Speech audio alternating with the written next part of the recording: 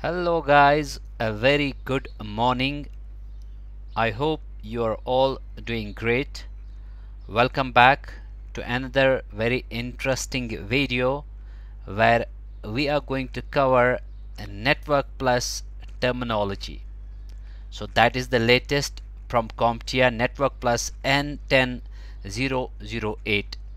Terminology is very important. I did IT fundamentals, I did network plus, I did security plus, I did A plus from CompTIA, and I know it is very important to understand the terminology. So if you know about the terminology, it will be easy for you to answer most of those questions in exam. So here I'm just going to cover the terminology, all important terms related to Network Plus N10-008. This will be helpful for all those who are preparing for N10-008 or for those who want to understand networking. So here I am going to cover almost all terms which we need to know. So let's get started here.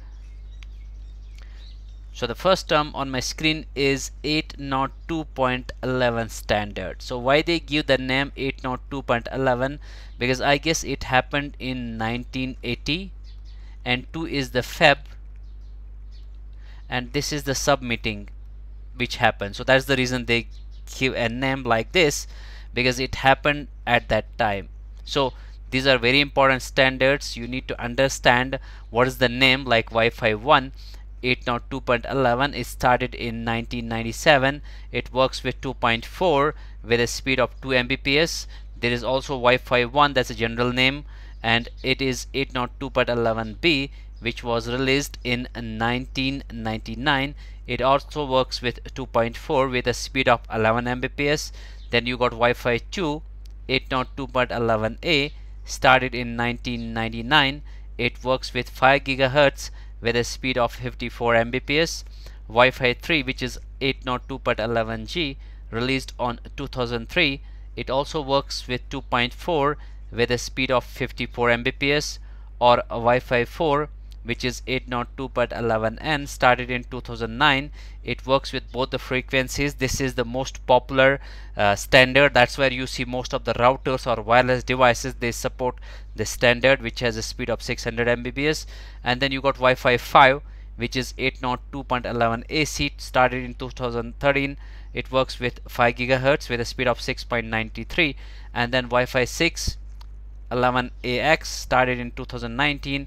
It works in both the frequencies with a speed of 14 Gbps. So there are a lot of books where you can see a different speed, but this is the value you need to remember, a rough value. It could be a theoretical speed, there could be a practical speed which might be different, but we need to remember it for any of those exams, whether you want to go for A plus, IT fundamentals, network plus, or you want to go for security plus. You need to remember those standards.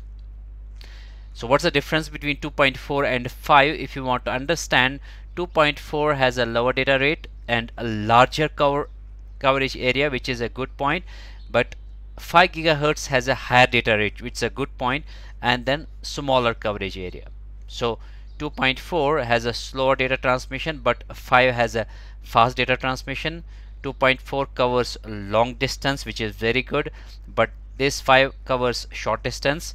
2.4 has 14 channels. Here you got only here you got more, 23 channels. So it has also a lot of overlapping channels. That's where there'll be a lot of interference also. So here there is no overlapping. So these are some examples, like BGAX works with 2.4, ANACX works in 5 GHz. It gives you a rough idea if you want to choose a particular standard. Why should you go for 2.4 or why should you go for 5? So that's the difference. 802.1p, it is a method, it's a quality of service process which is defined with IEEE 802.1q standard. So it uses 3-bit field within the Ethernet frame header to assign priority level to packets. Like, you give a priority. For example, I need to talk to you right now, I also need to send you a message. So whatever I'm saying right now, it needs to be given more priority. So voice needs more priority than whatever I'll be sending to you. So that's where we can make use of this 802.1p. So with this technique, the priority value is used to differentiate traffic. So what is important and what is not important, what you need to give first priority. 802.1q is a networking standard that defines VLAN on the Ethernet network. VLANs are your logical networks that share a single physical connection using 802.1q, those tag frame. An Ethernet frame can contain 802.1q tag with field that specify VLAN membership and use priority. For example, if you see in the diagram, I got three VLANs, VLAN 10, VLAN 20, VLAN 30. Now if you see traffic is coming from all the VLANs through this trunk, like you can see red traffic, blue traffic and green traffic. Now how does this switch understand that I need to send this traffic to the VLAN 10 red traffic, and then green traffic to VLAN 20 and blue traffic to VLAN 30? Because of that tag. It just understands that tag and it knows that this traffic should go this way, this should go this way, and this should go this way. So that is the use of 802.1q. Then we got acceptable use policy. So what is the acceptable use? So if you understand specific policy for a computer network that employees must sign before receiving access. So if I'm being given a laptop from my organization, so how I am supposed to use that, or how I'm supposed to use the furniture or those resources, or maybe the internet. So acceptable use policy, or we also call it acceptable usage policy or fair use policy, is a set of rules which is applied by the owner or creator or administrator of a computer network or website or service that restricts the ways in which network, website or system may be used, and it sets guidelines as how it should be used, right? So if you see the terminology here, I have just written it in a simple English, so it is easy to understand. Even if you pause the video, just go through the terminology, what it says, so it should be easy to understand. Access control list. So this is also what we call selective restriction, what you are restricting or what you are allowing. So it's a selective restriction, so you're just restricting someone selectively. So for example, these are some users, so based on their role they will have their access. For example, this user might have access to server 1, this user might have access to server 2 and server 3, so based on what role they have. So access control list is a list of rules that specifies which users or system are granted or denied access to a particular object or system resource. Access control lists are also installed in routers or switch, where they act as a filter managing which traffic can access the network, like selective restriction, what should be allowed, what should not be allowed. This is your access control vestibule. So a man trap, security man portal, this is also known as airlock, Saliport or access control vestibule. It is a physical security access control system which has a small space with two set of interlocking doors, such that the first set of door must close before the other door is going to open. For example, if you see one employee is trying to pass through this man trap, she's using her access card. So if she's authorized, this door is going to open and she can just get inside, and here is a biometric system which is going to recognize her if she's authorized. So if she's authorized, then this door is going to open so she can come out. If she's not authorized, it's not going to open, but this door will also close, so she will be kept in this trap, and it's going to send alarm to the admin.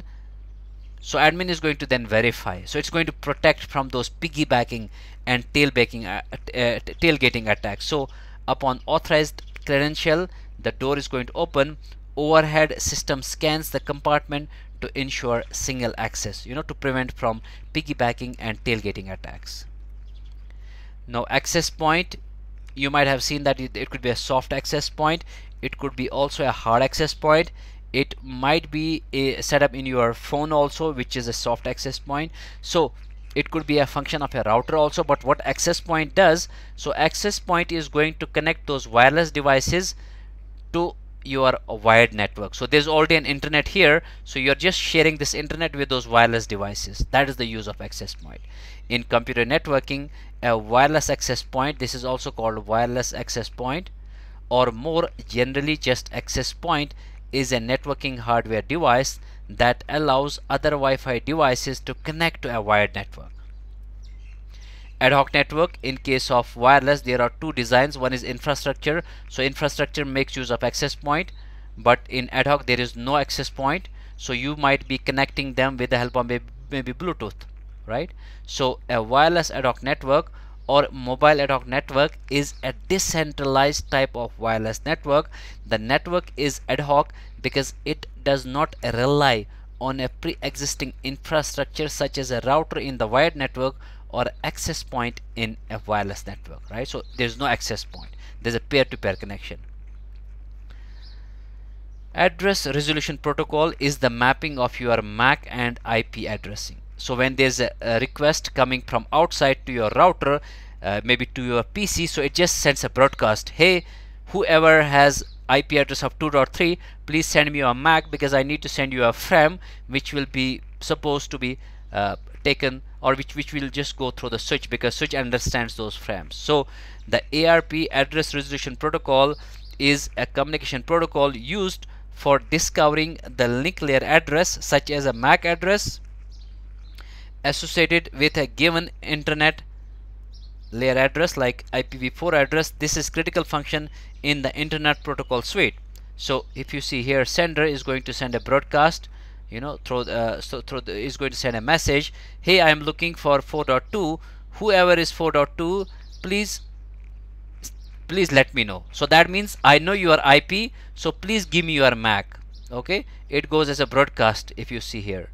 So receiver says, yes, it is me, my IP is this or my MAC is this, please take it. You know, this is a reply, hey, this is me, my MAC is this, right? So when you send a ARP request, you are asking, hey, I know your IP, or whoever is this IP, so please send me your MAC. Others are going to just simply ignore this message, but only you, this is your MAC, so you'll say, yes, this is me, please take my MAC. So it's a mapping of IP and MAC. Addressing network, it's a unique identifier for a network node such as a MAC, IPv4 or IPv6. So if you see the difference, MAC address is a unique identifier which is assigned to a NIC card of the computing device, but IP address is a numerical label which is assigned to each device connected to a computer network that uses IP, Internet Protocol, for communication. This stands for media access control. This stands for Internet Protocol address. This is also called physical address, hardware address, or Ethernet address. This is also called logical address, network address, or internet address. This helps to uniquely identify the device. This helps to identify the connection of a device on that internet. So that means this IP can change. It is your identity at that point of time, but this is your permanent identity. So this is like your permanent address, and this is like your temporary address where you stay right now. So this is assigned by the device manufacturer. This is assigned by the ISP or the admin. It cannot be changed. Nowadays people use some other techniques like MAC cloning. Yes, it is possible, but it's a little bit difficult. But this can be changed. It's a 48-bit hexadecimal long. This is 32-bit for IPv4 and 128-bit for IPv6. This works at data link layer, and this works at the network layer of OSM model. So if you see in the OSM model, there's 7 layers. We'll take that. Administrative distance means how much trusty or trustworthy a particular route is. So if I have those many routes configured in my router, now which route to follow will be based on the administrative distance. Lower the number, higher the priority. So directly connected is given more priority, static route is given priority 1, internal EIGRP, enhanced interior gateway routing protocol, is given a priority of 90, open shortest path first, a priority of 110, routing information protocol 120, unknown is 255. So that means if there are multiple routes configured in my router, I will always choose this one. If this doesn't work, I'll choose this one.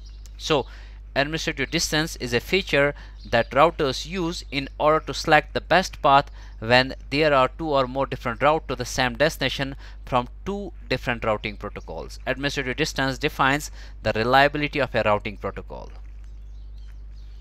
Antenna types. So there are a lot of antenna types, specially arranged metal wires that can send and receive radio signals, typically implemented as either an omnidirectional, which works in all the directions, or a unidirectional one direction. Like these are some types of antennas like whip or monopole antenna. It works best for narrow range and can be collapsible like this, used on small radio and vehicles. You might have seen that. Or there is a dipole, two monopoles facing away from each other. It is used to create a powerful signal in a restricted space. Or a Yagi antenna. This is ideal for long distance range and directional applications, can reach multiple frequencies. Or a loop antenna works like a dipole and can reach multiple frequencies. This is commonly used for TV and RFID signals or systems. Bow tie antenna is another type of dipole which angles can be set to work well with different frequencies. Or a dish antenna, it has a large surface here to collect a lot of signal. It works well for high frequencies, TV and sound. So these are some types of antennas, common antennas. What is any cast? So with the help of IPv6 or with the when IPv6 is getting implemented, so this is very important concept. So what you do with any cast, you are going to give those servers the same IP. Multiple servers are given the same IP, so if you need to communicate, you will always communicate with the nearest one. So in any cast, a collection of servers share the same IP address and send data from source to the server that is topographically the closest. This helps cut down on latency and bandwidth cost, improves the load time for users.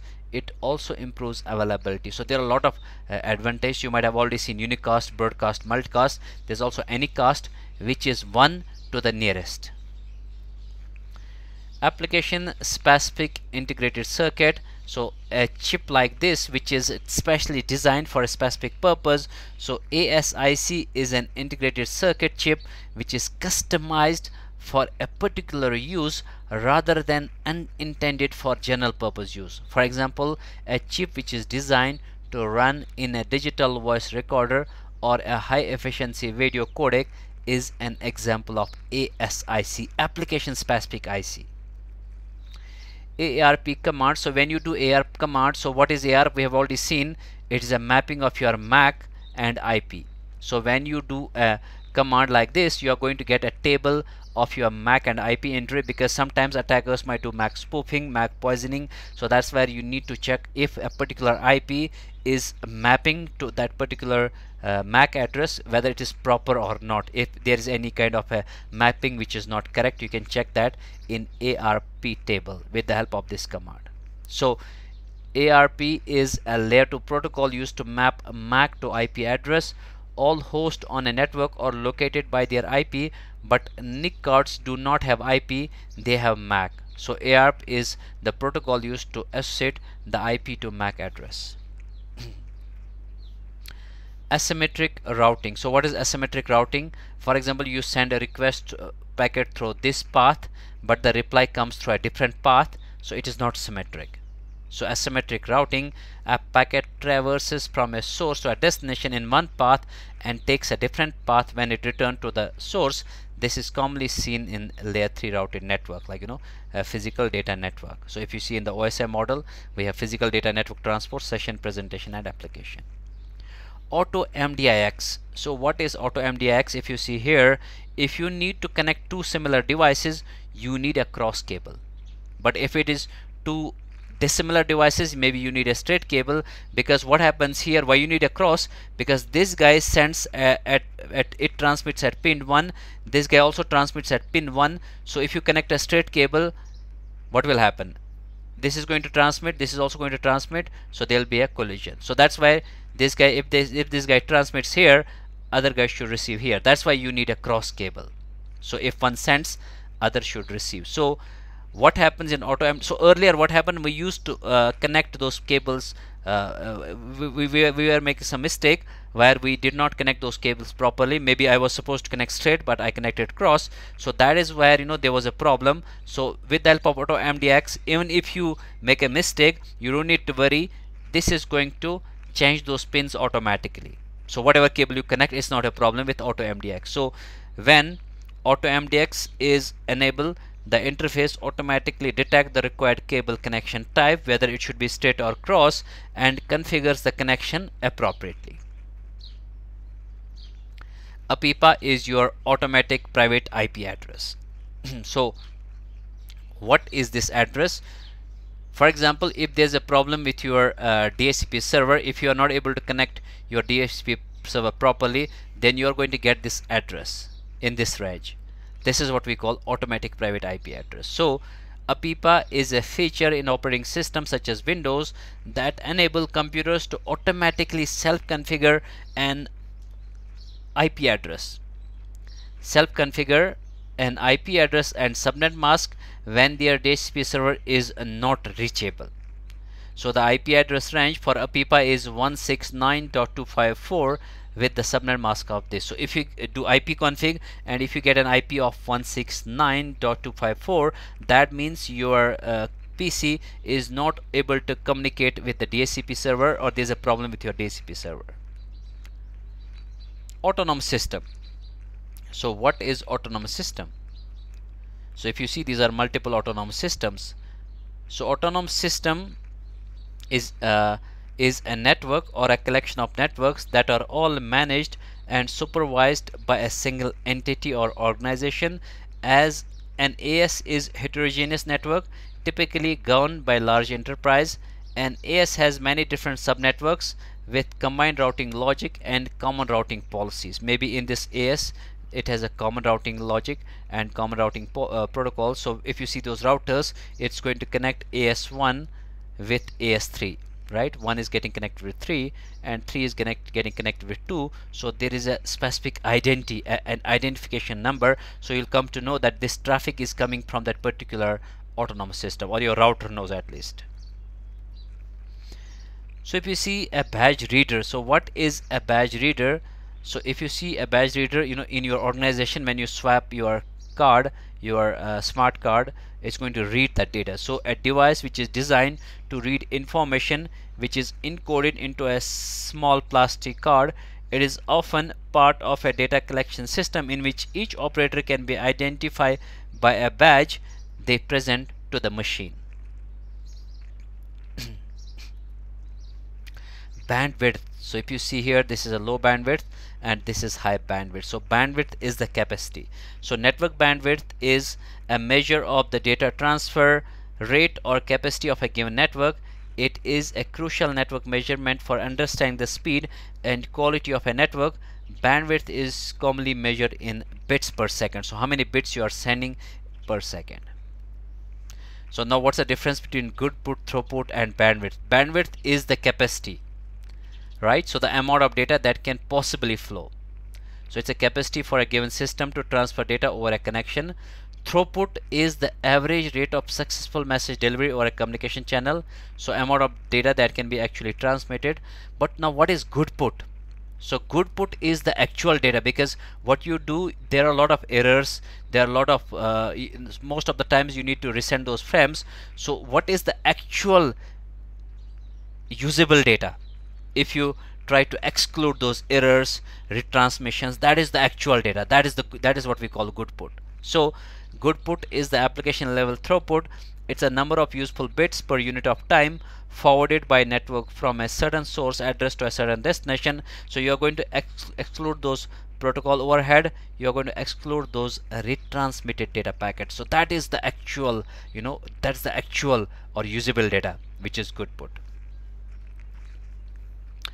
Bandwidth tester. So most of the times you go to browser, go to speedtest.net or fast.com, and you're going to check your speed, right? So a bandwidth test measures the maximum bandwidth of a network or an internet connection. The figure obtained from the bandwidth test is usually represented in megabytes per second, Mbps, or kilobytes per second. Now here this is megabits per second, but megabyte would be MB, so B would be capital.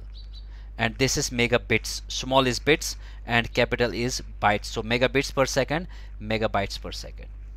Bandwidth test results could vary from time to time and depend on many factors. However, it can give a theoretical figure for an average bandwidth speed for a network or internet, right? It can vary even if you run a lot of tools like 2wire.com, speedtest.net, or maybe fast.com. You might see there'll be a little bit of difference, but it just gives you an overview or an idea what's your speed. Biometric authentication. So biometric authentication involves using some part of your physical makeup to authenticate you. This could be your fingerprint, it could be iris scan, it could be retina scan, or some other physical characteristic.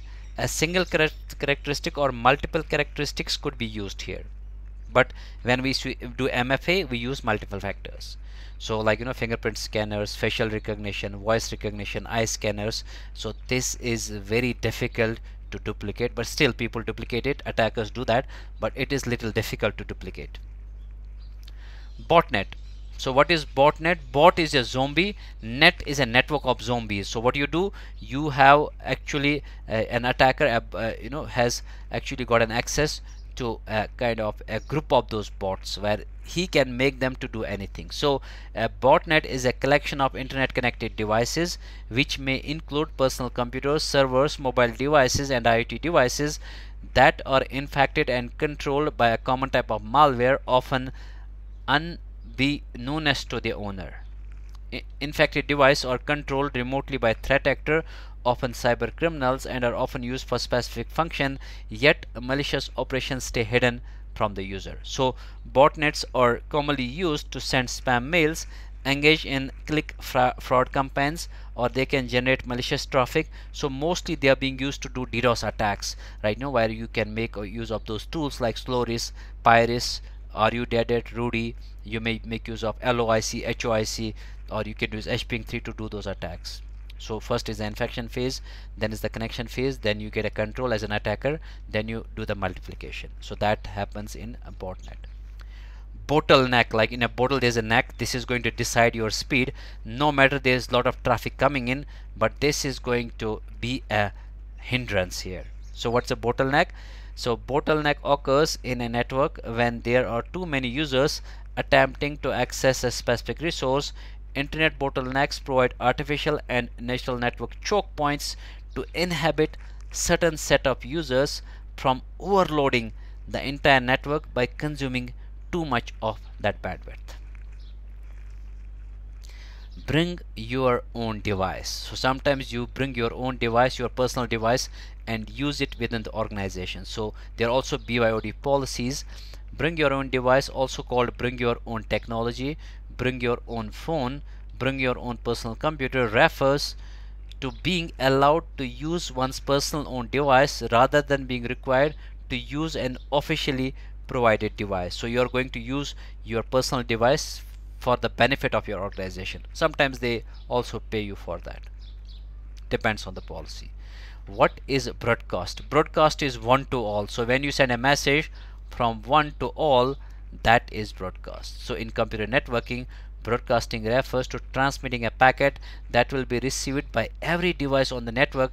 In practice, the scope of broadcast is limited to a broadcast domain. So a domain is all the devices which are within a domain. That means if you send a broadcast, all those devices within that domain will be able to hear that. So if you see the source MAC, the destination is a broadcast because FFF is a broadcast at layer 2. It says to all servers, I want to obtain an IP address. So the router reads the message since it is sent to the broadcast address. Router is a server and it will reply back. The computer also reads the message since it is sent to the broadcast address. Computer is not a DHCP server and it is simply going to discard the packet. Now broadcast domain. So what is a broadcast domain? So that means if you send a broadcast from this device can hear it, this device can hear it, this can hear it, this can hear it. Everyone can hear it because they are in a same broadcast domain. So if there's a device somewhere here, this guy will not hear because it is not in that particular domain. So a broadcast domain is a logical division of computer network in which all nodes can reach each other by broadcasting at the data layer. A broadcast domain can be within the same LAN segment or it can be bridged to other LAN segments also. Sometimes the routers can forward the broadcast as a unicast. Otherwise, routers will not do it. But if you have a kind of, maybe your DHCP server is in some other network, so as a relay agent, it might send it. But normally routers will not forward those broadcasts. So what is a brute force? A brute force is a kind of an attack. So it is an attempt to discover a password by systematically trying every possible combination of letters, numbers, symbols until you discover the one correct combination that works. If your website requires user authentication, you are a good target for a brute force attack. So how it works: attacker is going to guess a list of username and password combinations. Attacker is going to repeat the login attempt until one is successful. So that's where he'll be able to break your passwords. It is the most effective technique, but it's going to take a lot of time. Otherwise you can use dictionary attacks, you can use hash injections, you can use those rainbow tables. Bus topology. Bus topology is also known as line topology. It's a type of network topology in which all devices in network are connected by one central RJ45 network cable or coaxial cable. The single cable where all data is transmitted between devices is referred to as a bus, a backbone, or trunk. We are talking about this cable. Okay, so all the devices are connected here. There's a terminator, so signal does not come out, and then if there's a break in this signal, that's where this whole network will be affected. Cable crimper. So crimping is a tool, is a device used to conjoin two pieces of metal by deforming one or both of them to hold each other. The result of tool's work is called crimp. Example of crimping is where you fix a connector to the end of cable. You might have seen that when you connect RJ45 connector, that's where you cut the cable, then you try to insert those 8 wires in that that cap, that RJ45. So this is how a crimper looks like. This is your cable modem. So if you see in the cable modem, what you have a splitter, because you might have telephone signals and internet signals. You have a power supply, you have the connection which is coming from ISP through the wall jack. Then you are just sending this, maybe you are just connecting one PC with the help of this cable, or maybe you have a Wi-Fi where you can just connect some wireless devices. So a cable modem is a device that connects a computer system to the internet through cable television network. Cable internet technology allows for the transfer rate as high as 30 Mbps, because earlier, if you remember those dial-up connections where the speed was only 56 Mbps, now 56 kbps, now you have a speed of speed in Mbps. Earlier we used to have it in kbps. Now in fact we have we need it in gbps also.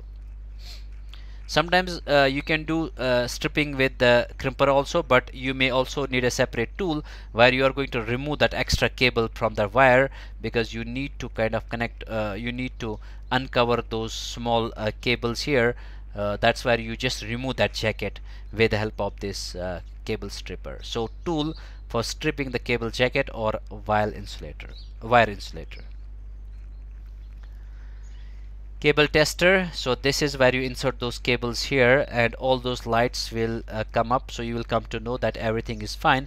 If some of the light is not lighting up, that's where you will come to know that this particular connector has a problem, so it is not connected properly in that RJ45 connector. So cable testers verify the electrical connection in a single cable, confirming things are wired correctly between the ends of the cable. Campus area networks. So earlier we used to have LAN, MAN, WAN, now also, but there are some other terms like CAN, LAN, MAN, HAN, WAN. So campus area network, metropolitan area network, there's a global area network, there is a home area network, there's a body area network, there's a personal area network. So campus means it is within the campus, like you are connecting those buildings, maybe different buildings within your college or campus. So a scope defining a network with direct connections between two or more buildings within the same overall area. So you're just connecting, maybe your university is connecting those different colleges together with the help of CAN. Captive portal, if you go to airport, you will be able to see the screen when you connect that Wi-Fi. So web page or website to which a client is redirected before being granted full access. Maybe they want to accept some payment, maybe they want to check what is the health of your device, maybe they need to collect your email address. That's where you have this captive portal. Channel is a band or of RF used for the wireless communication.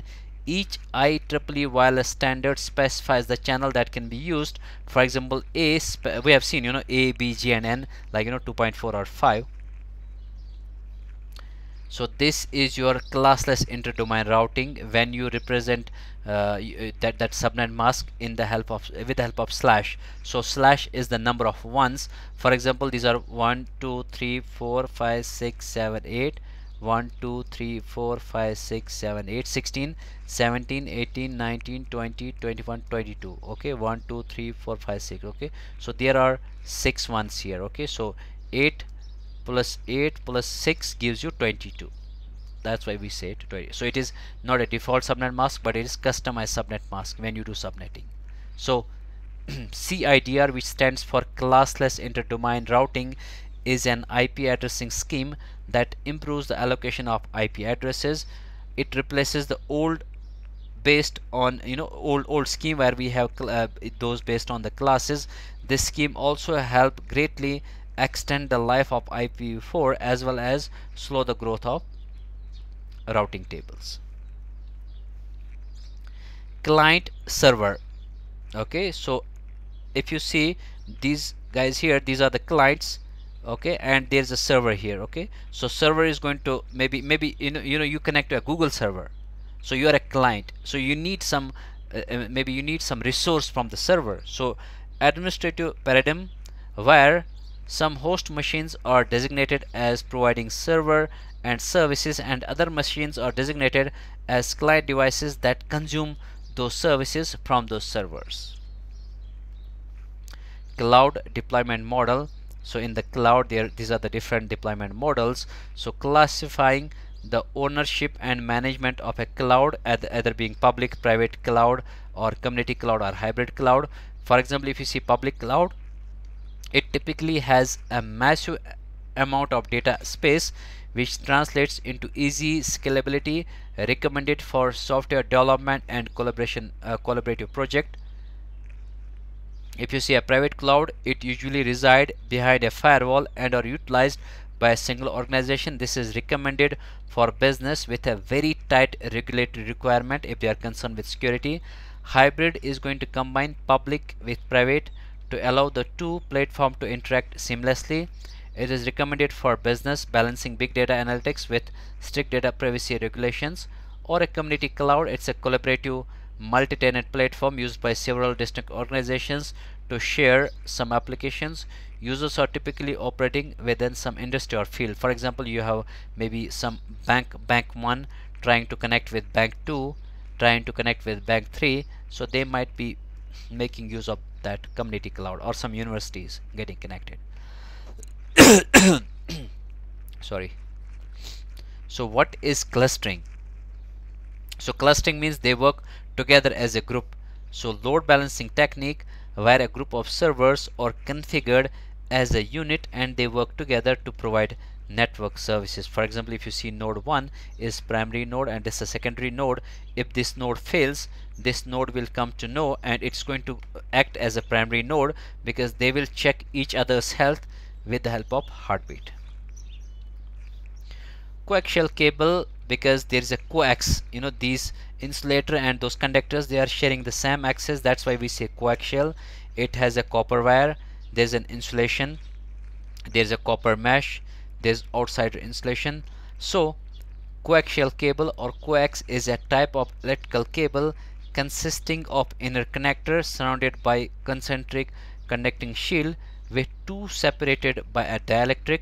Many coaxial cables also have protective outer sheath or jacket, as an insulator. So different types of sites. If your primary site fails, you need to choose a site. Now there are different types of sites. There's a cold site. In that there's a little or no equipment. There is no network connectivity. This is not ready for automatic failover because there is no data synchronization. There's a high risk of data loss, but this is cheap.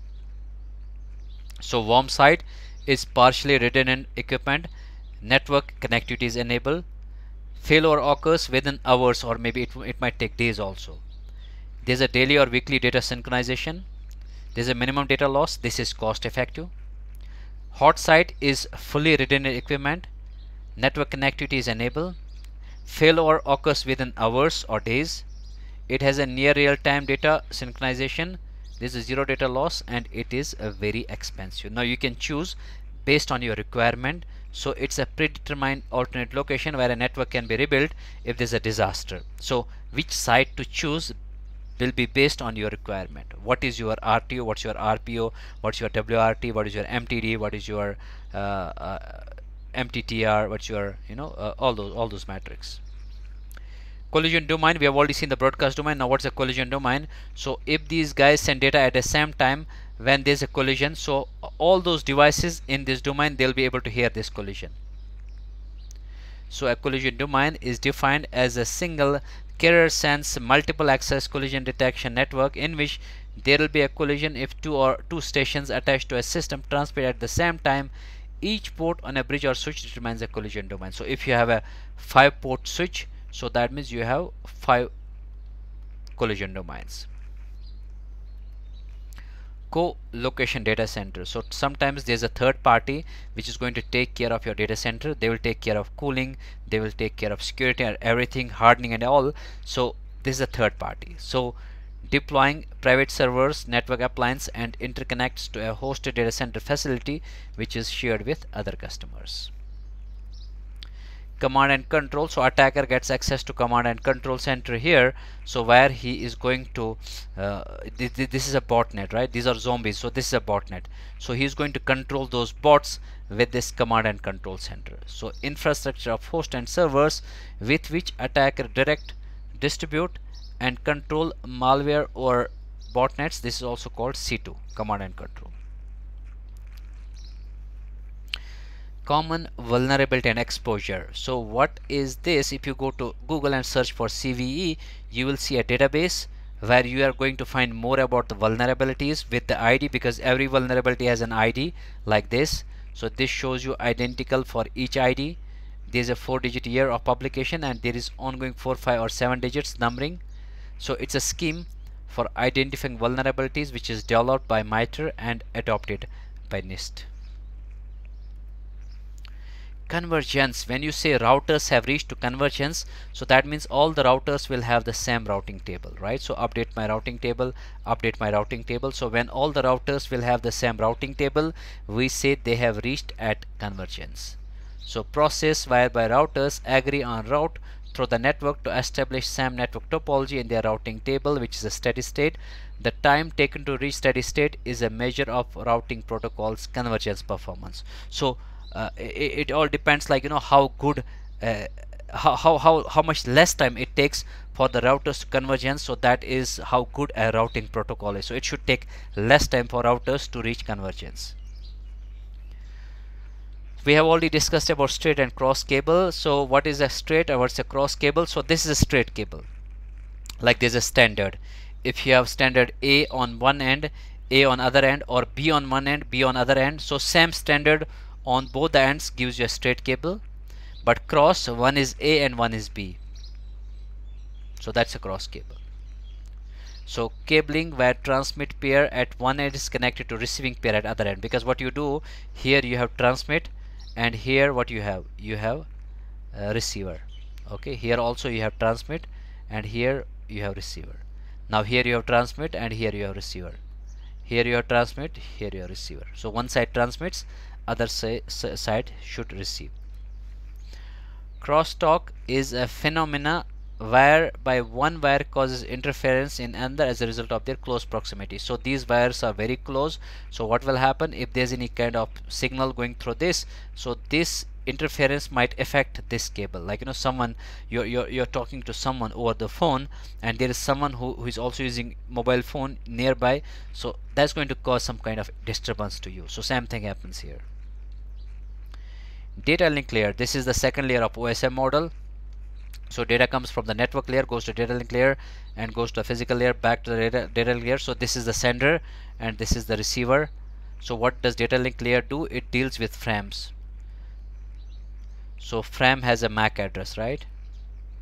So that means switch work here at layer 2 switch. There's also a layer 3 switch which works like a router. So OSI layer responsible for transferring data between nodes. This is also called layer 2. DLP is your data leak or data loss prevention. People say data loss prevention, but it is actually a data leak prevention, because loss is where you also protect that original copy is not lost, but leak is when sensitive data goes outside. So that's what it does.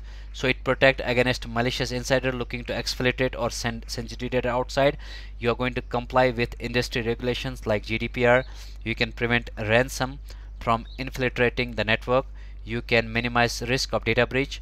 You can protect employees against accidental data loss.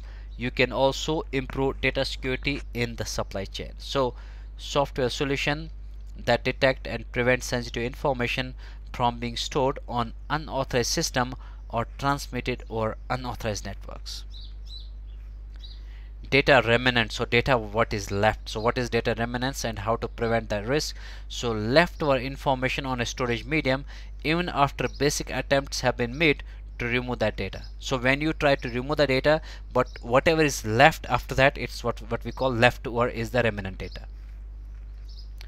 Data center is a facility dedicated to provisioning of reliable power. It has some environmental controls. It has network fabric to serve computers.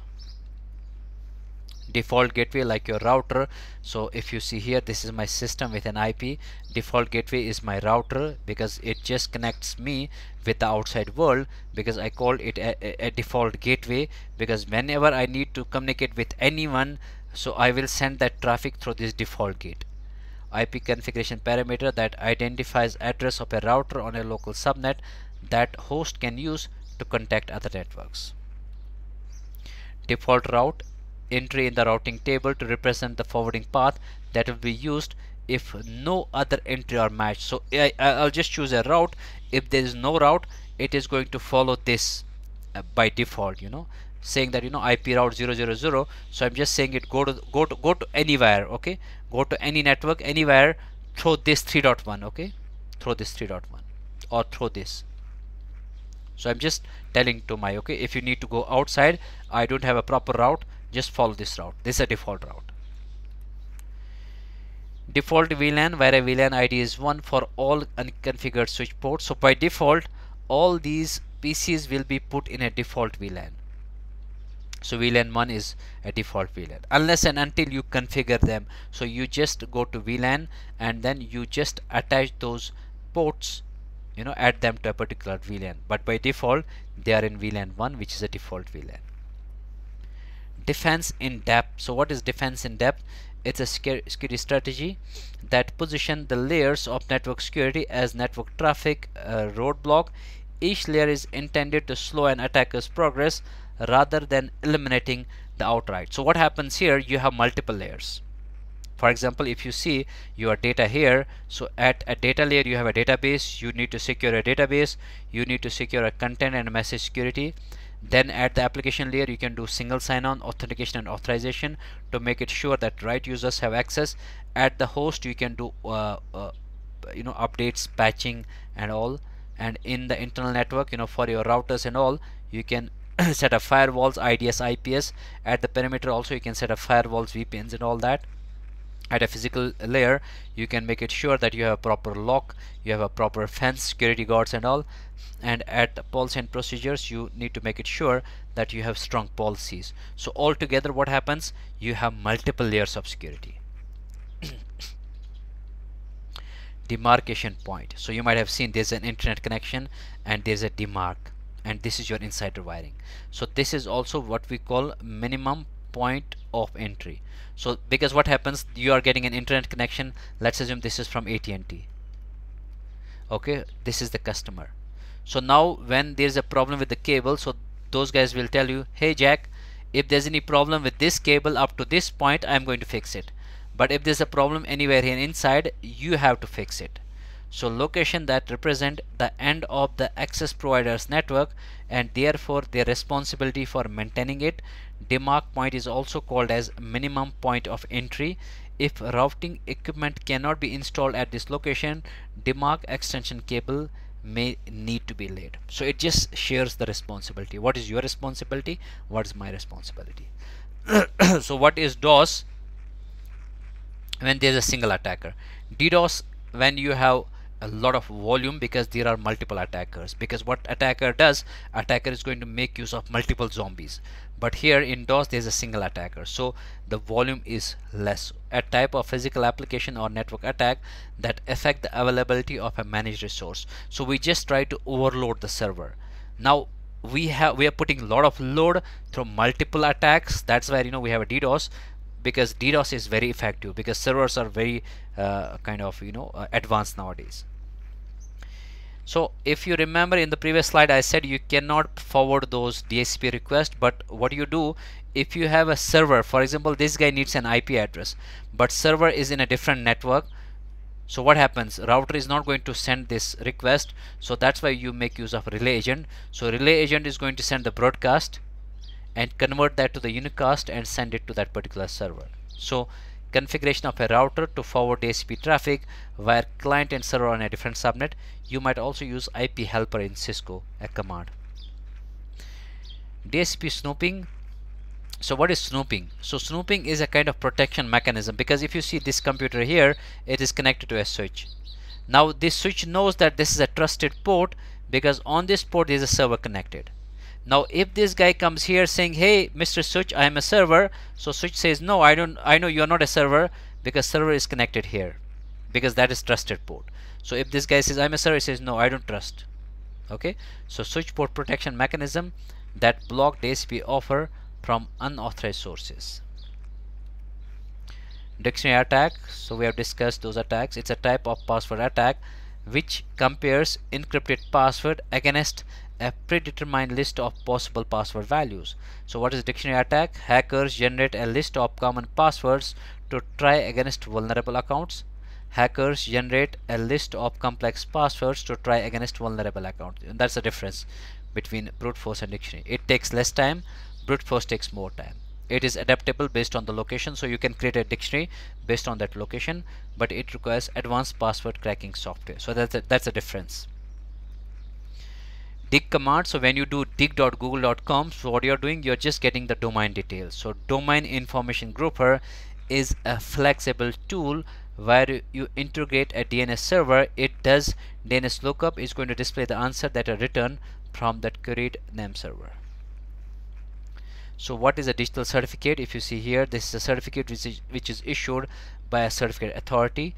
So verifies the identity of the holder. It provides the public key of the holder to facilitate encrypted signature. Digital signature of CA validates the authenticity and integrity. So someone gives you a certificate to your website. If I connect to your website, you are going to give me that certificate, so I can trust your website, because Google says, or maybe Amazon says, hey Sheikh, you can trust this guy because I am trusting him. So I will be trusting you based on that third party, which is a digital certificate. So identification and authentication information presented in X.509 format and issued by a certificate authority as a guarantee that a key pair as identified by public key embedded in the certificate is valid for a particular subject. So because in the certificate there's a key pair which is being signed by the certificate authority. So you're sharing your public key with me, so I'll be encrypting that data. So there's a kind of encryption between you and me. Whatever I'll be sending you, only you can read that. DSL is your digital subscriber line, so like a DSL modem.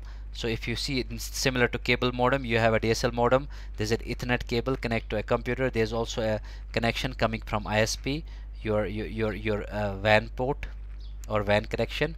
So carrier technology to implement a broadband internet access for subscribers by transferring data over voice graded telephone line. There are various types of DSL, like there's a symmetric and asymmetric.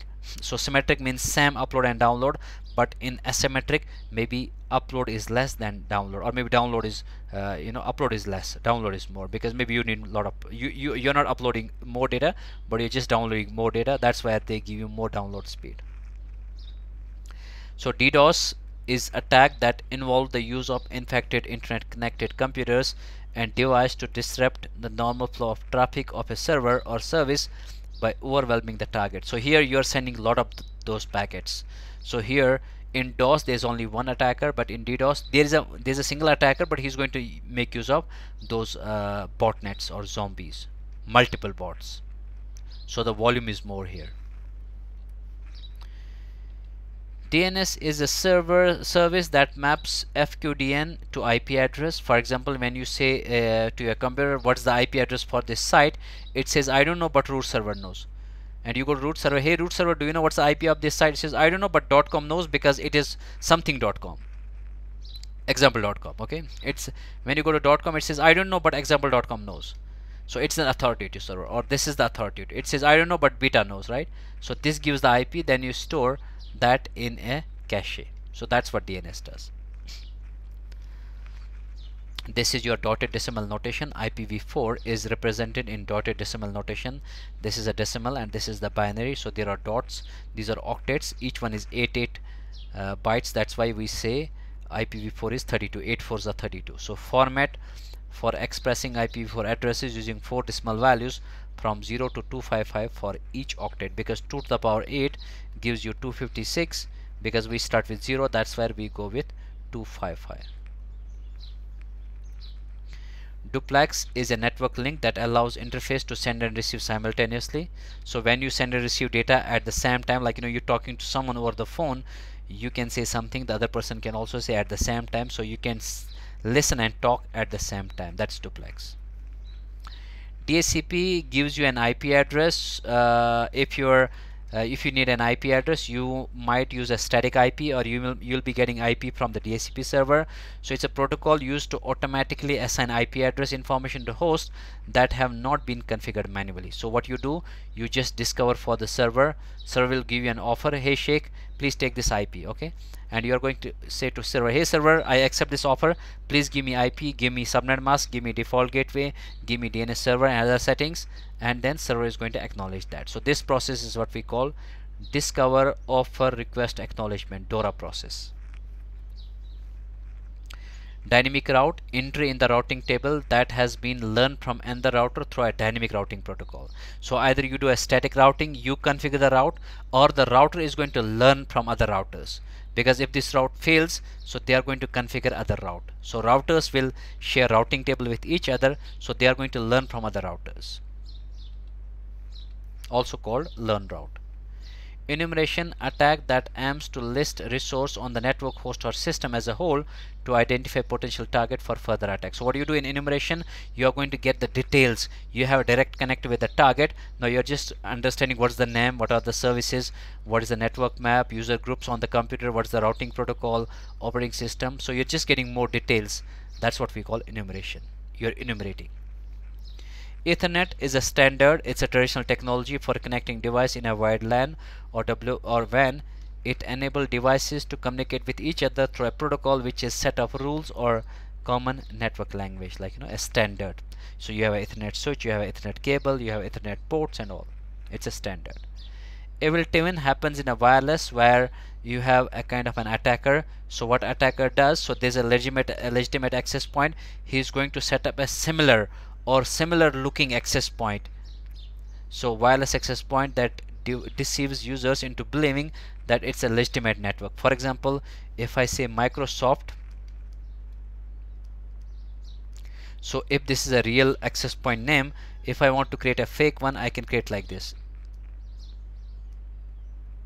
So when you see this access point, you will be able to connect. You think it's a Microsoft, but there's a catch here, like it looks similar to Microsoft. Explicit deny, so firewall access rule configured manually to block any traffic matched by a previous rule. So if you allow everything, at last you need to deny. That's what we call default deny. So allow everyone. So for example, I want to allow Rick, I want to allow Sheikh, I want to allow maybe Sam, and rest I will block everyone else. That's explicit deny. So what is exploit? An exploit is a piece of software, a chunk of data, or a sequence of commands that take advantage of a bug or vulnerability in the application or a system to cause unintended or unanticipated behavior to occur. So exploit is when you try to get inside the system. The name comes from English verb to exploit, means to use something to one's advantage. Exploiting someone, right? So using someone, even if you do social engineering, you make use of that, you do exploit. So you try to make use of someone, to take you take advantage of someone for your personal use. Exterior gateway protocol happens here, which is going to connect those autonomous systems. So this is the interior gateway protocol, which happens within the autonomous system. If you want to connect those autonomous systems, you might be using EGP, which is like a BGP, border gateway protocol. Dynamic routing protocol, used to exchange information about network path in separate autonomous system. F-type connector is used with coaxial cable. So guys, there was a question in exam, so you think it's a connector for fiber optic, but it's a connector for coaxial cable. Factory reset, it's a standard routine created by manufacturer that can be invoked to restore an application to its shipped state, clearing any user configuration. So when you reset something, you just bring it back to factory settings. So this is a fat access point and thin access point. Fat access point does not need anyone to control, but thin access point needs a controller. So access point whose firmware contains enough processing logic to be able to function autonomously and handle client without the use of a wireless controller. So like these are fat access point. They don't need a controller.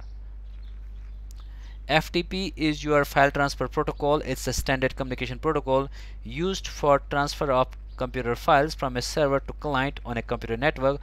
FTP is built on a client-server model architecture using separate control and data connection between the client and server, like FTP client and FTP server. Firewall is a software or hardware device that protects a system or network by blocking unwanted network traffic. Like what should be allowed, what should be blocked. Like this traffic is blocked here, this traffic is allowed. Flow control is a mechanism defined in IEEE 802.3a that allows a server to instruct a switch to pause traffic temporarily to avoid overwhelming its buffer. Like you just tell to this guy, hey, can you please slow down, because I cannot process all those packets, or my buffer is already full. So you're just controlling that flow of traffic. Fragmentation. So what is fragmentation? It's a mechanism where you break a kind of a packet into multiple packets, or you break a frame into multiple parts. It's a big frame, so what you do, you divide that into multiple fragments. So why you do that?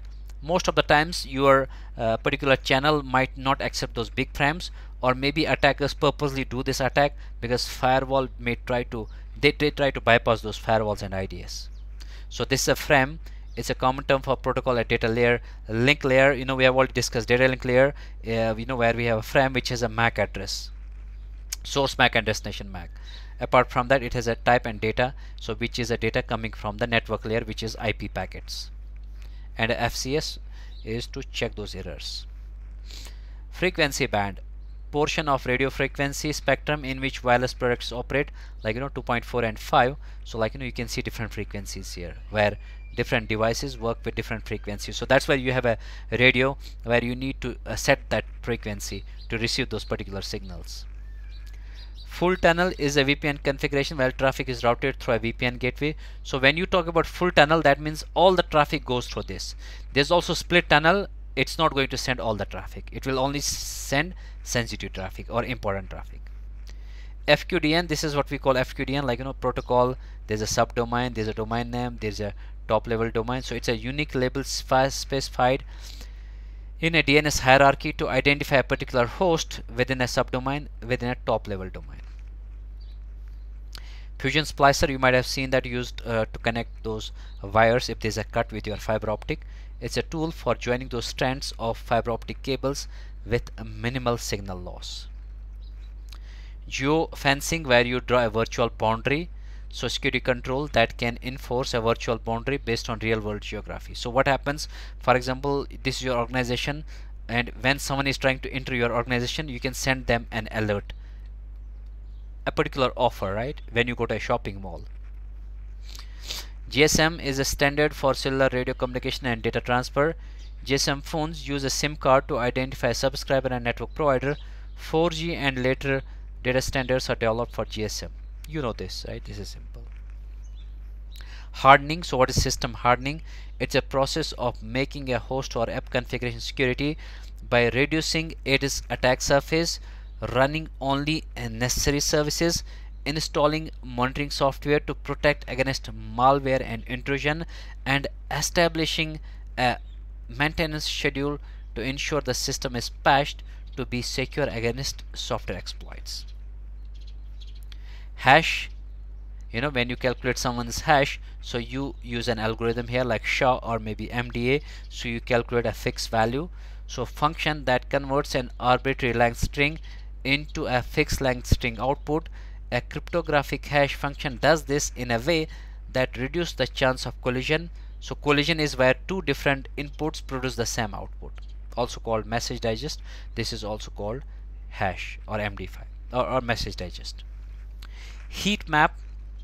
You have a heat map is going to send you where there's a more signal strength. So in Wi-Fi site survey, a diagram showing signal strength and channel utilization. For example, if you say green, it shows very good.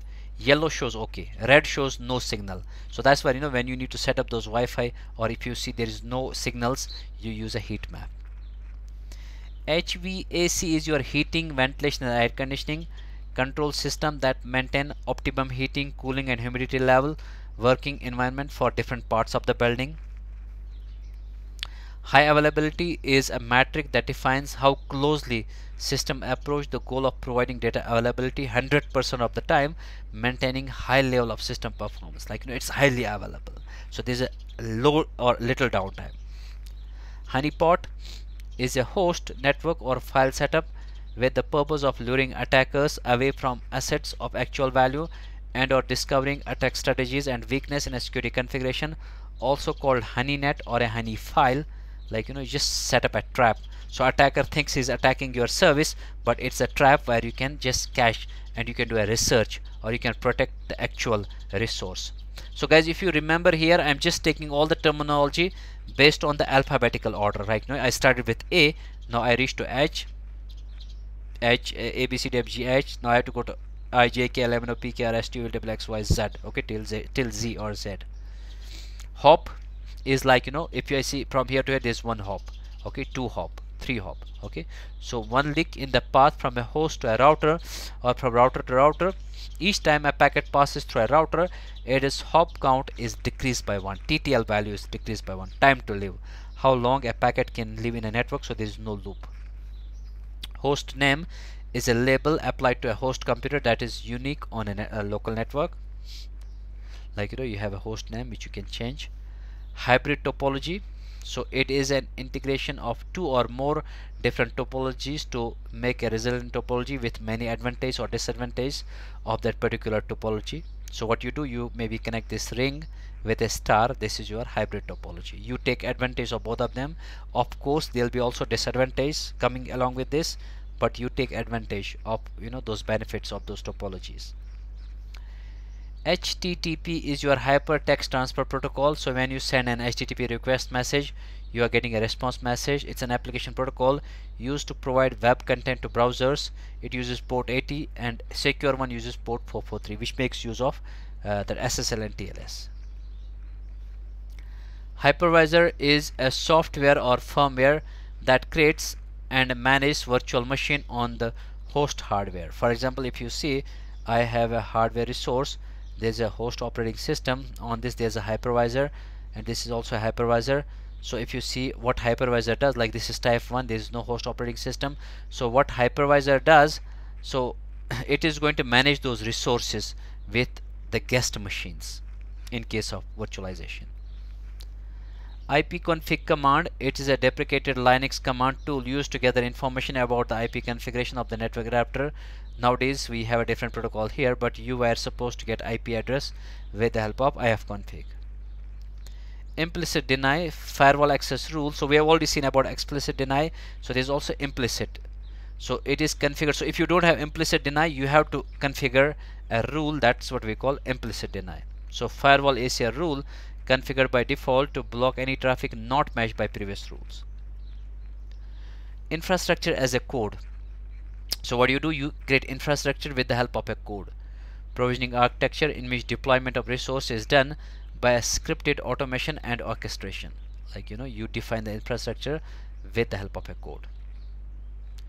Instant secure erase. It is a media sanitization command built into HDDs and SSDs that are self-encrypted, that work by erasing the encryption key, leaves a remnant unrecoverable. So this is one of the best techniques, or one of the good technique to sanitize or to remove data permanently. What do? You just delete the key. When you delete the key, it will be very difficult to recover the data. It's one of the techniques which is being used to remove the data.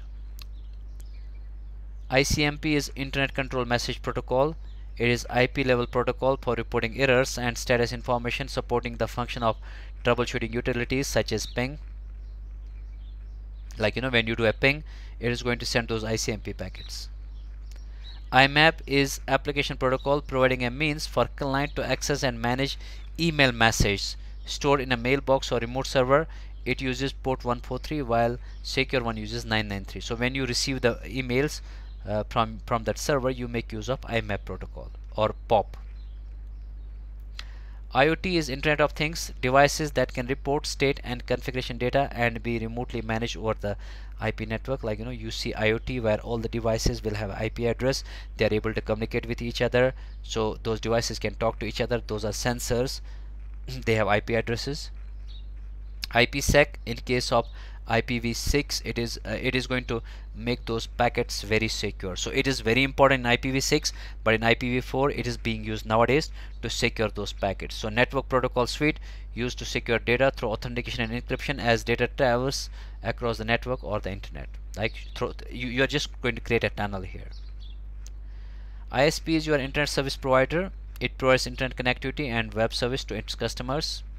IDS, it's an intrusion detection system. It's an appliance or software that uses passive hardware sensor to monitor traffic on a specific segment of the network.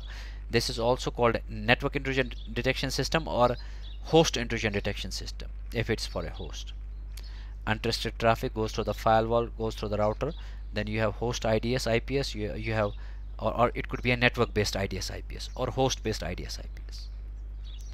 IPS is intrusion prevention system. It's a security appliance or software that combines detection capabilities with the function that can actively block. So it's also going to prevent. So IDS will send you an alert. So you as an admin is going to then check what to do with that. But IPS will simply block that. It's going to take action by itself. IP is a Linux command used to gather information about IP configuration of the network or configure the network, like IP help. IP helper, so we discussed as a relay agent. So if you send those DHCP command to a server which is in a different network, you make use of this, like IP helper add and give it an address saying that this is your server. Command set in a router to support DHCP relay and other broadcast forwarding functionality. IP scanner is a utility that can probe a network to detect which IP addresses are used by host. Like you scanning those IPs, it will let you know which IP is being used by which service or which service is running on that particular IP. IP command, when you do IP config, you are going to get information about the IP address, subnet mask and default gateway. Jitter is a delay, variation in the time it takes for a signal to reach the recipient. Jitter manifests itself as an inconsistent rate of packet delivery. If a packet loss or delay is excessive, then noticeable audio or video problems are experienced by users. So variation of delay, like you are sending packet 1, 2 and 3. So here if you see, it's going to receive first packet 3, then 1 and then 2.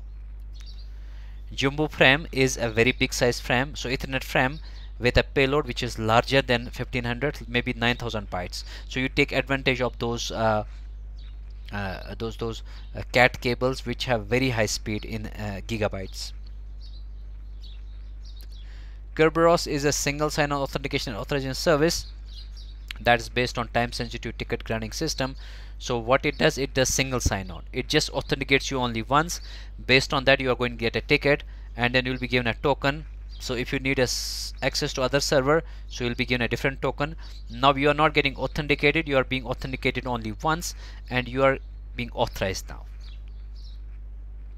Latency is the time it takes for a signal to reach the recipient. So if you see the difference, jitter is the variation, latency is the actual delay. A video application can support a latency of up to 80 ms, while typically latency on internet can reach up to 1000 milliseconds at peak time. Latency is a particular problem for a two-way application such as VoIP and online conferencing.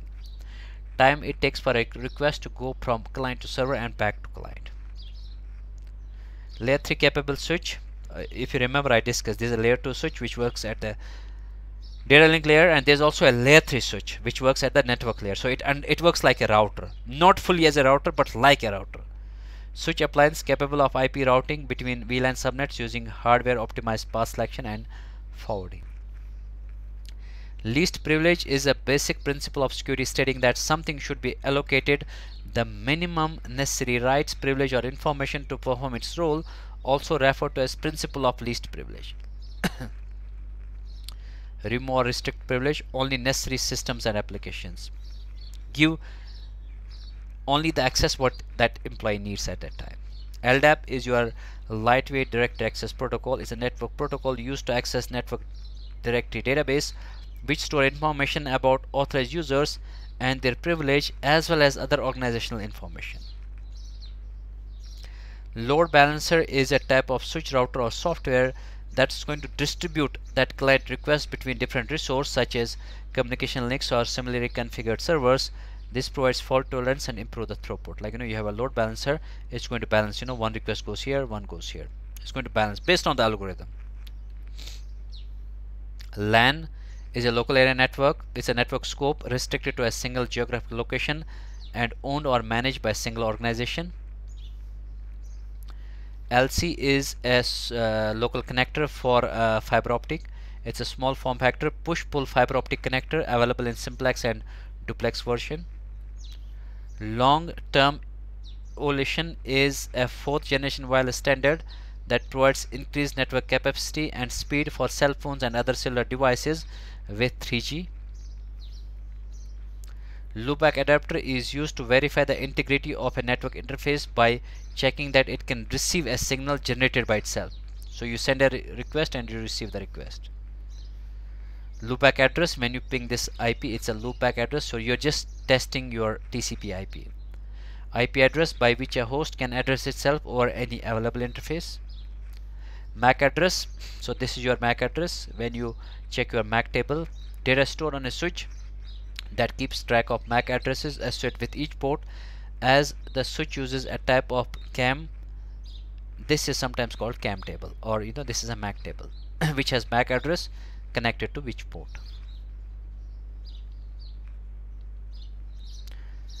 MAC filtering, applying an access control list to a switch or access point so that only client with the approved address can connect. So what you do, for example, this is authorized. Okay, you already configured that in a router. So when you try to send a request to the router says yes, you are authorized because I already know about you. Now when there's some other guy trying to connect, so this router will not recognize because this MAC address is not cloned in this router. Malware is a software that serves a malicious purpose, typically installed without user's consent.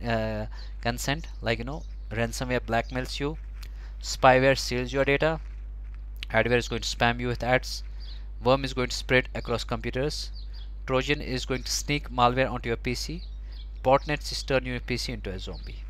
So these are different malware, malicious software. MTD is maximum tolerable downtime. The amount of time mission business process can be disrupted without causing significant harm to the organization. So what is your maximum time? Like if you see here, this is the RPO, deals with how much backup you have. So this is a disaster. So if you took backup here, so that means you need this much data. RTO is how much time it needs for you to recover. But MTD is what's the maximum tolerable. Like if you are not recovering in this time, your business might fail. So this is work recovery time, where you test. You need to recover in this time and then you need to test everything. Maximum transmission unit. So how much a channel can accept.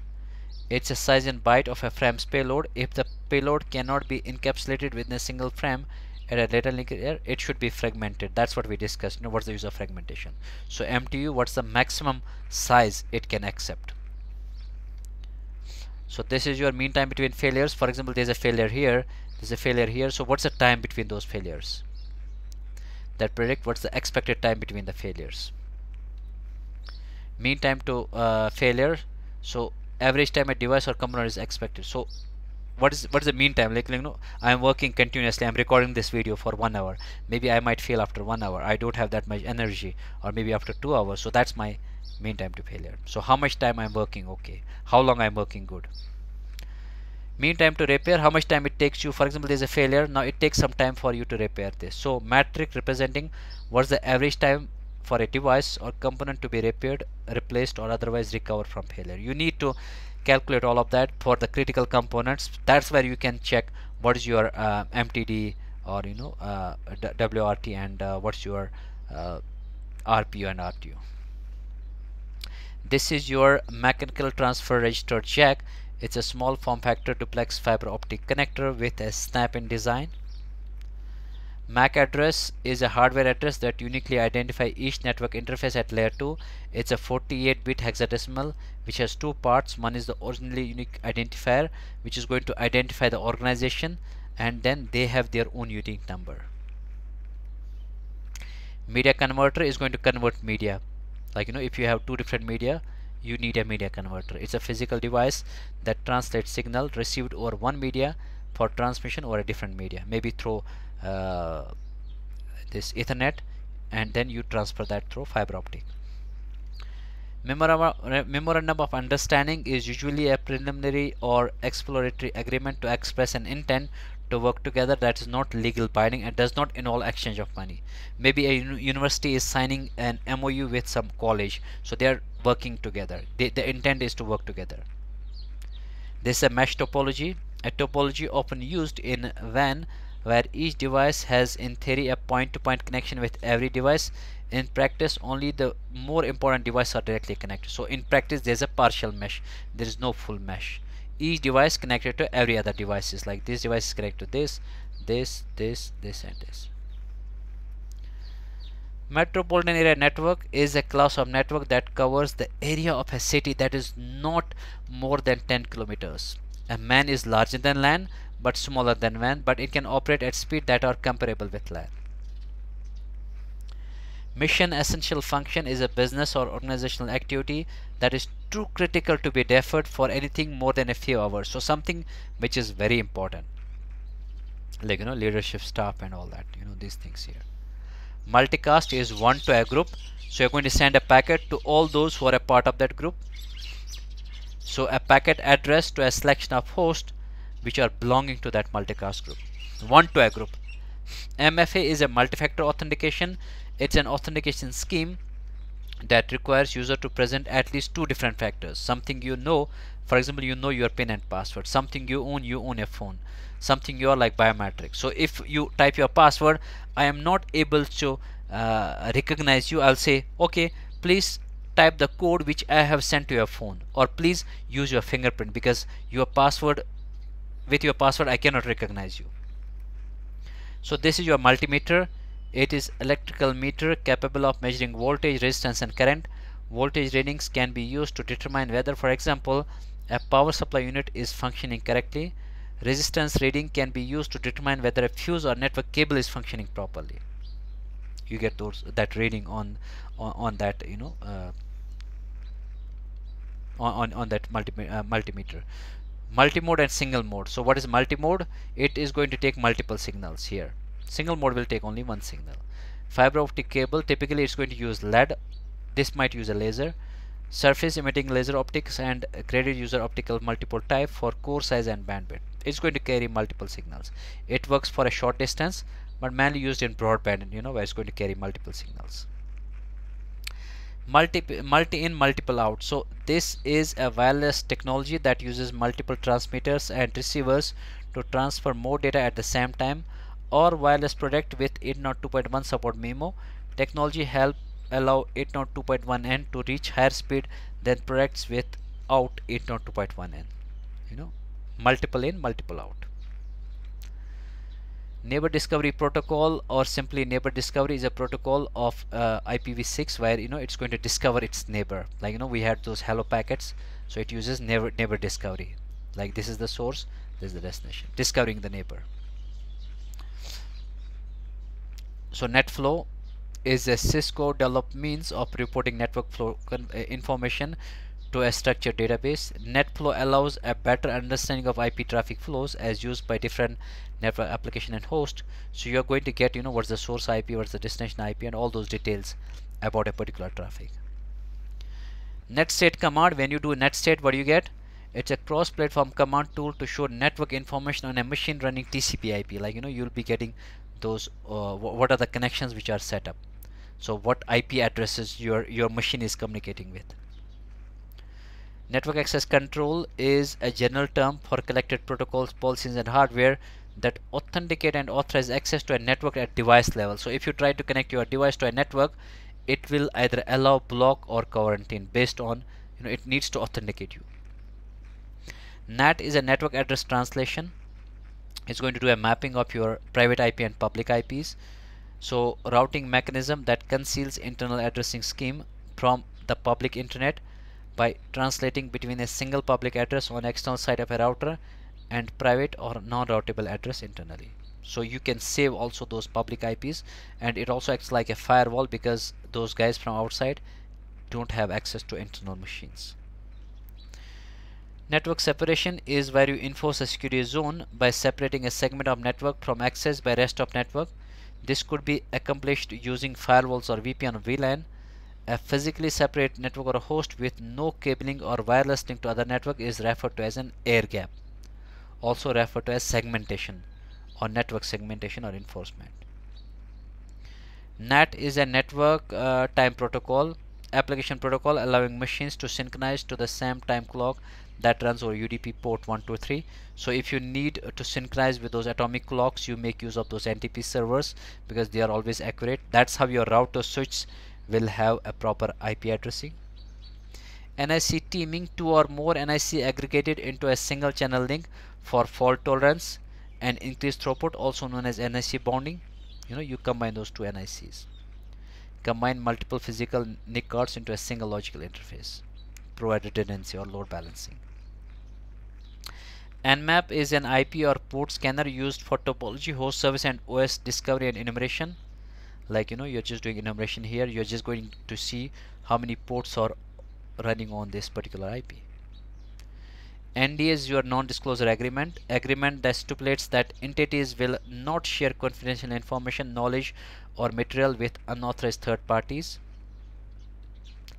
NS lookup, when you do NS lookup -type tx, so you're going to get the particular DNS details like text records. So cross-platform command for querying the DNS resource record. On-path attack is a man-the-middle attack.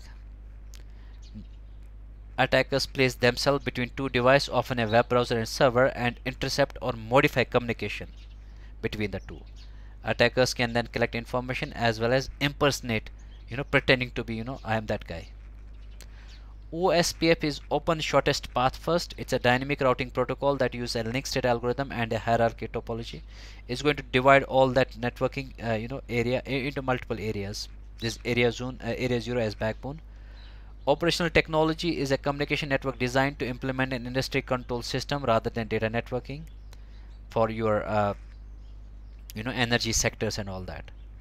So there are 7 layers of OSM model: physical data network transport, session, presentation, application. This is a conceptual model which is created by ISO, which enable diverse communication systems to communicate using protocols.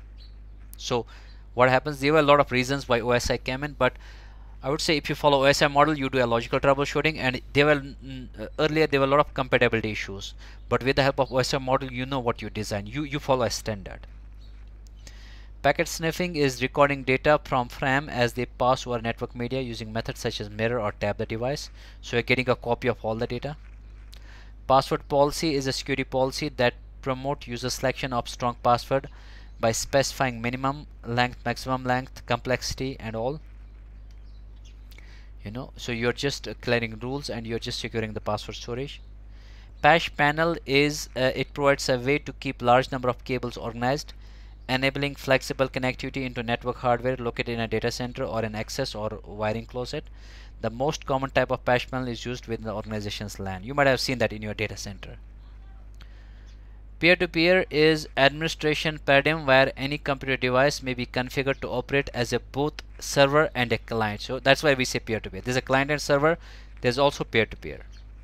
Penetration testing is a test that uses active tool and security utilities to evaluate security by simulating an attack on the system. A pen test will verify a threat exists, then will actively test and bypass those controls, and will finally exploit those vulnerabilities on the system. This is also what we call pen test. So there could be internal or external. So they're just going to check what is the if those controls are set properly, what are the loopholes. They test them. Personal area network is a close range networking, usually based on Bluetooth or NFC, allowing communication between personal devices like smartphones, laptops, or printers. Phishing is an email-based social engineering attack in which attacker sends email from supposedly reputable source such as a bank to try to elicit private information from the victim. Like if you see here, attacker sends a phishing to the target. Victim is going to click on the phishing link and visits a fake site. Hacker collects the information and uses victim's credential to access that private information. PAC is your physical access control system, components and protocols that facilitate the centralized configuration and monitoring of security mechanism within the office and data centers, like those access control systems and all that. Piggybacking is where you allow a threat actor to enter a site or control location without authorization. So we stop that with the help of mantrap, or we protect that with the help of mantrap. Ping command is a cross-platform command tool for testing IP connectivity. So you might have seen that when you ping, you check the connectivity. This is the plenum where you run a special cable. So cable for use in building voids designed to be fire resistant and produce a minimal amount of smoke burn, because there's a lot of air running here. So you need to design those cables are particularly designed so they release less smoke, and they are called plenum cables. Point to point is a TCP/IP protocol that is used to connect one computer to another. Computers use PPP to communicate over the telephone network or the internet. A PPP connection exists when two systems physically connect through a telephone line. You can use PPP to connect one system to another. Point-to-point topology is a network that connects two hosts in a dedicated fashion. For example, if you were to configure a router in Miami, Florida to connect and use resource on a network in Atlanta, Georgia, you would want to make sure you have a link between them that can support your needs. Ports, whether TCP or UDP. So if you see here, what's the difference here between TCP and UDP? It just makes a connection. Since in a three-way handshake, this doesn't set up any connection. In TCP and UDP application, a unique number assigned to a particular application protocol. Server port are typically assigned a well-known or registered number, while client ports are dynamic or ephemeral, which are not permanent. Port mirroring is copying ingress or egress communication from one or more switch port to another. So whatever traffic is flowing in your network, you are just going to get a copy of that traffic with the help of port mirroring. Port scanner is a utility that can probe a host to enumerate the status of TCP UDP ports. So you're just going to check those ports with port scanner. Port security is when you secure this port, what will happen? You will configure the port saying that this is the authorized guy, so please allow him, and this is unauthorized guy. So if he or anyone else is unauthorized, only this guy is authorized, because if someone is trying to bring some other PC, it's just going to shut down this PC. Preventing a device attached to a switch port from communicating on a network unless it matches a given MAC address or other protection profile. Post office protocol is also for receiving the mail. Application protocol that enable a client to download email message from server mailbox to a client or port TCP 110 or secure one is 995. PDU is your power distribution unit, advanced strip socket that provides filtered output voltage. A managed unit supports remote administration. Power over Ethernet, so you're sending power over the Ethernet. Specification allowing power to be supplied through a switch port and ordinary data cable to device such as VoIP and wireless. Device can draw about 13 watt. It is a power supply. Maybe you will be sending a power to your camera through this Ethernet cable. Private key in symmetric encryption, the private key is also known only the holder and is linked to but not derived from a public key, distributed to those with which the holder wants to communicate securely. A private key can be used to encrypt data that can be decrypted by the linked public key. So it is a key pair, private and public. For example, sender is going to send some plain text. He is going to use a key to encrypt the data, and he has to share that key with you, so you can use this key to decrypt. So this key is like, private key is like your password, and public key is like your email address. You can share that with anyone, no problem, but password is like your private key. Protocol analyzer. A network protocol analyzer is a tool used to monitor data traffic and analyze captured signals as they travel across communication channels, like your Wireshark. PDU is a protocol data unit. At every layer you have, like, these are bits, frames, packets, segments at the OSM model. So network protocol encapsulating a data payload from upper layer with header information. So every layer is going to add its header. For example, this could be the header at the application layer. Okay, so then presentation layer is going to add its own header. So every layer is going to add its own information for that for the other layer on the other side. Proxy server is a server that mediates the communication between a client and another server. It can filter and often modify communication as well as provide caching services to improve performance, also called forward proxy, which is going to protect those clients, or a reverse proxy, which is going to protect those servers.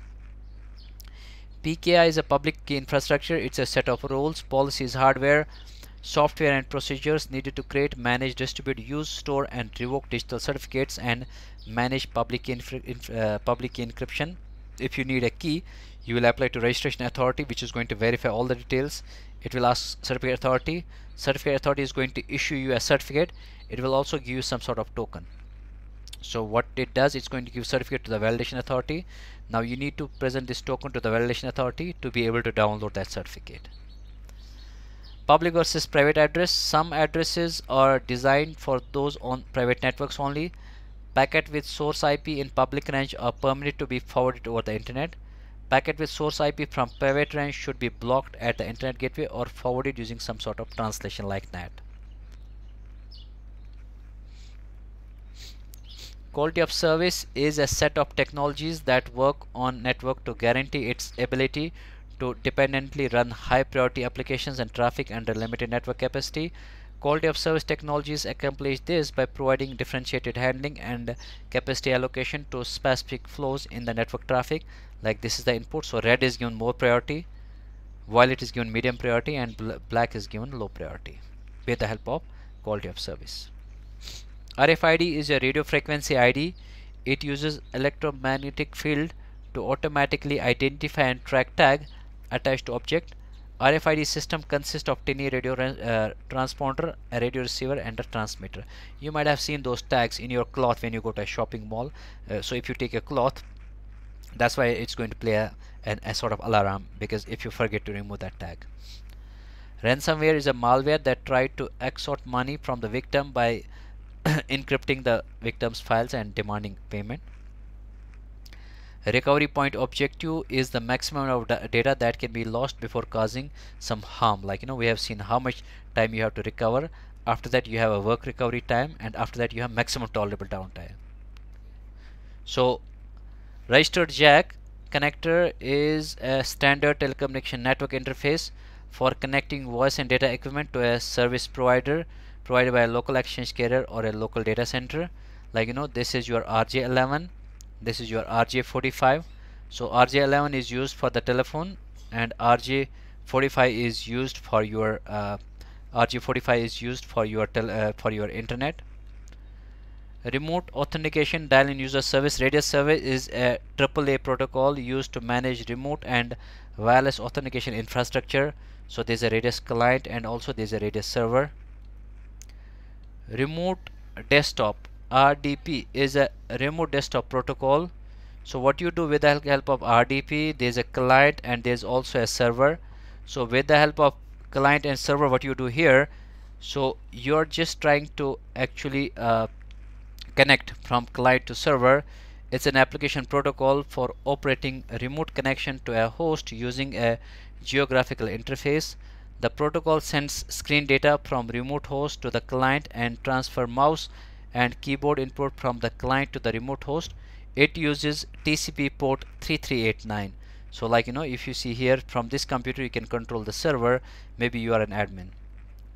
Repeater is a layer 1 device that regenerate and retransmit signal to overcome media distance limitations.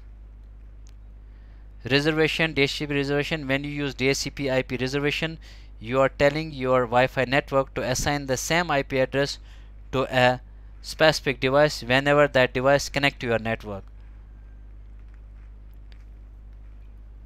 Resource record, it is an Chord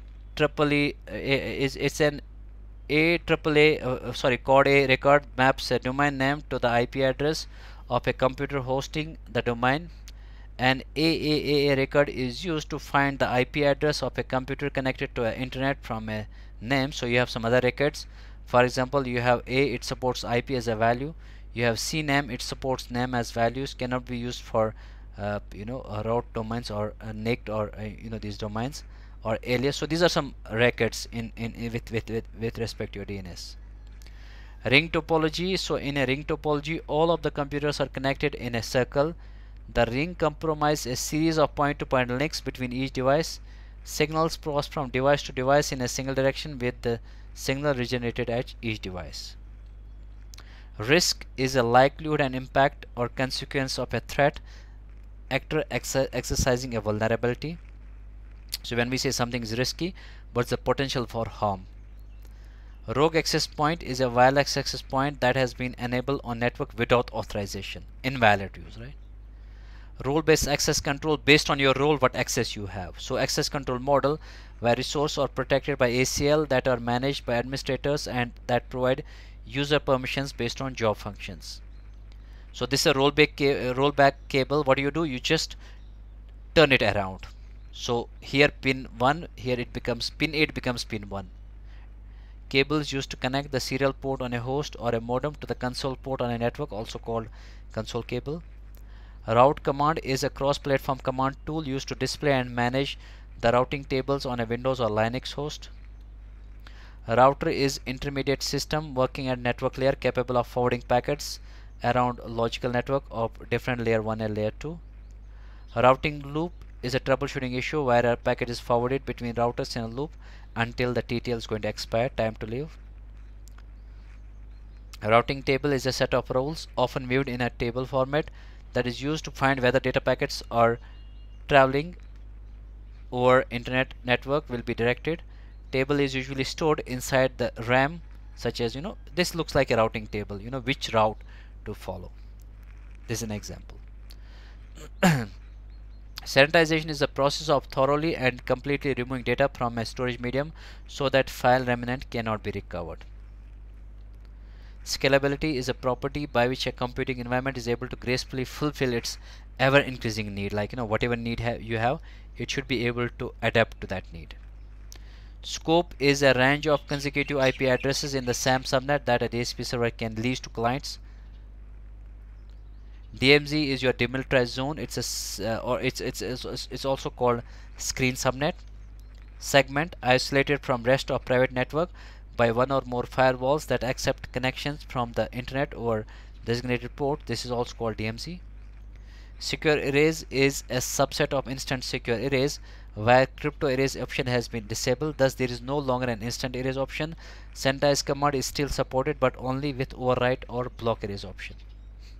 Secure shell is a cryptographic network protocol for operating network services securely over unsecure network. It is most notable application are remote login and command line execution. SSH applications are based on client server architecture and connecting an SSH client with a server.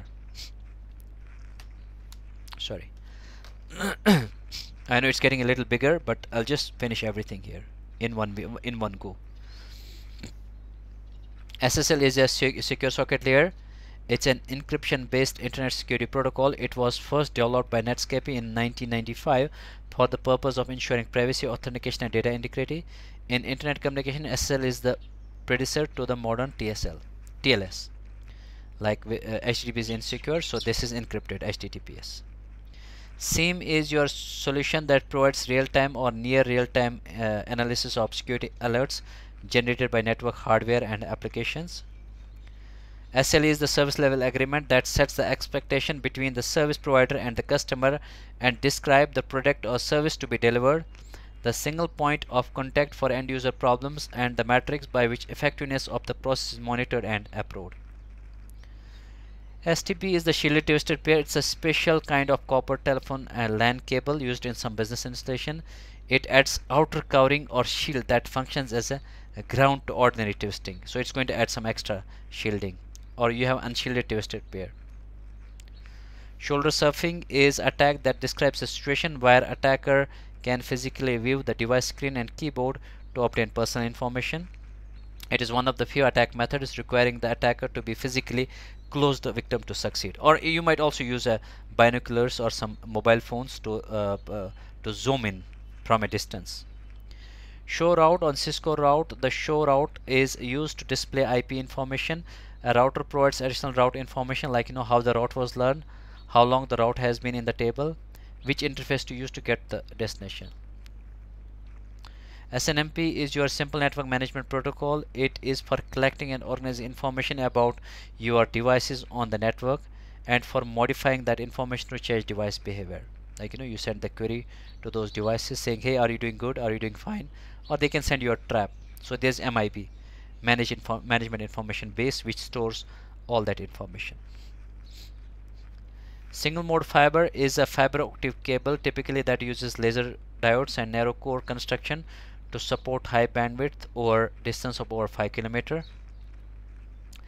SSO is single sign-on authentication technology that enable a user to authenticate once and receive authorization for multiple servers. We discussed that with respect to Kerberos. Site survey is a documentation about a location for the purpose of building an ideal wireless infrastructure. It often contains optimum location for wireless antenna, access point placement to provide the required coverage for client, and identifying source of interference. Small office home office is used to refer to a network device for small scale LAN. SMTP is to send your mail over port 25, and secure one is 587.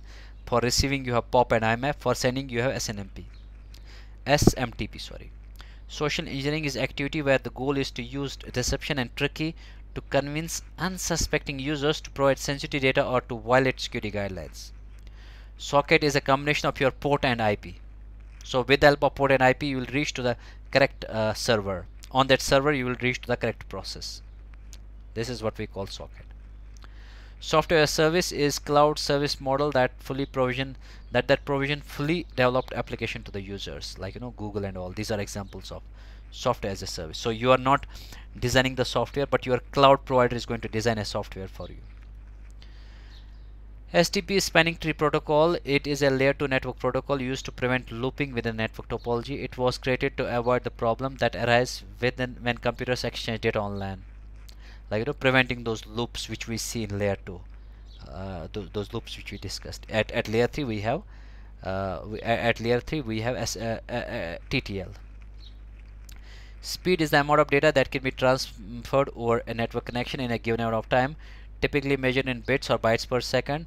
Transfer rate is also described variously as data rate, bit rate, connection speed, transmission speed, or bandwidth. Transfer rates are often quoted as a peak maximum theoretical value. Sustained actual throughput is often considerably less. Spoofing is an attack technique where the threat actor disguises their identity or pretends to be someone. Spoof. There could be a MAC spoof, there could be IP spoof, even port spoofing happens. Store topology is a type of network topology in which every device in network is individually connected to a central node. Static route is where you configure the route. So static route is a route that manually inserted into a routing table. Static route appear in the routing table as S and are often used when there is only one path to reach destination as a backup route. Otherwise you go for dynamic route. SAN is a storage network dedicated to provisioning storage resource, typically consists of storage devices and servers. So what you do, like a LAN, you provide those different storage available to those users with the help of some fiber optic cables. You just connect them. So a user thinks like there's a big storage, a big ocean here. at the back end. You just connect those devices. Straight tip is a bayonet style twisted and lock connector for fiber optic. Straight through cable is where one side is this, other side is also same.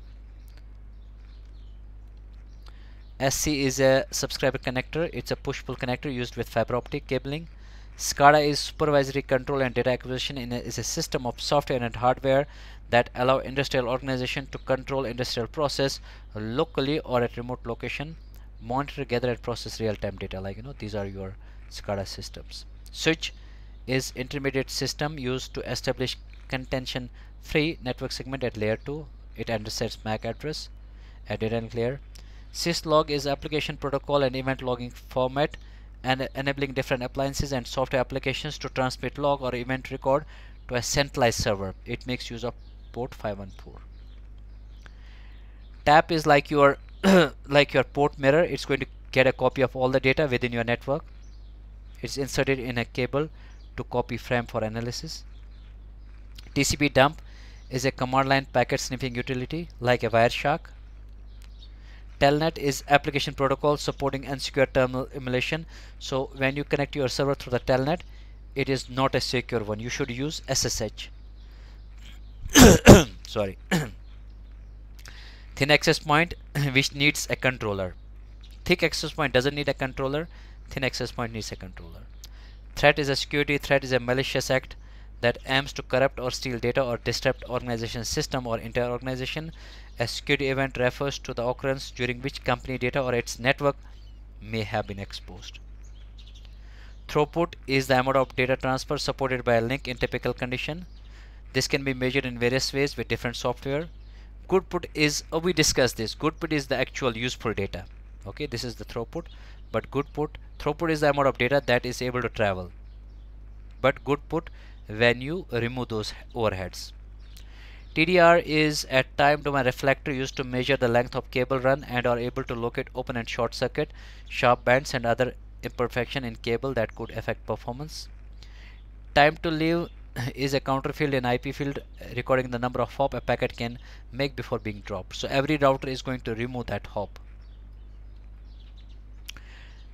Tune generator is used to identify one cable within a bundle by applying a signal. They're also called fox and horn. So what do? You just generate a tune and then you're going to see, you're going to if you have a bundle of cables, you want to recognize a particular cable, you make use of tune generator. Topology is a kind of the arrangement, either physical or logical, of nodes and connections with the network.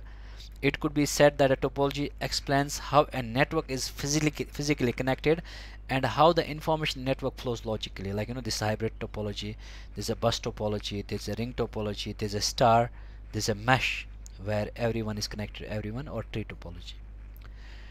Trace route command is a diagnostic utility that traces the route taken by a packet as it hops to the destination on a remote network. Trace route is a Windows implementation while trace route runs on Linux. So here you use trace RT. Traffic shaper is appliance or software that enable admins to closely monitor network traffic and to manage that network traffic.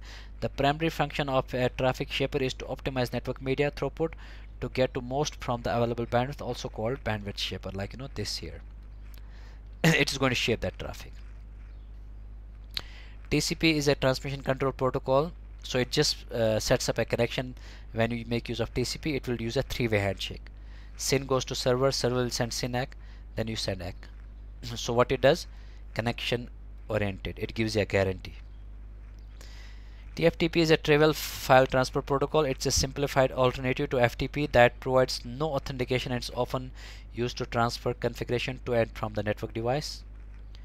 Troubleshooting methodology is a structured approach to problem solving using identification, what's the theory of cause, testing, planning, implementation, verifying and documenting. So you follow a standard. You follow those logical steps. Trunk. So you send VLAN traffic through a trunk. For example, you want to send a VLAN traffic. So this VLAN is connected to this switch.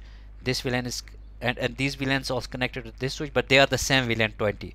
You need to send the traffic, so you will send through the trunk. This is your trunk. Backbone link established between switch and router to transfer frame from multiple VLANs. Tunneling is a way to move packet from one network to another. It works through encapsulation, wrapping a packet inside another packet. Networking layer. T1XL, it's a medium, so it has two axes, similar to coax but with two inner axes. Unicast. Okay, so we are about to complete. It has been almost 2 hours, so we should be done in 2 hours. That was what I estimated.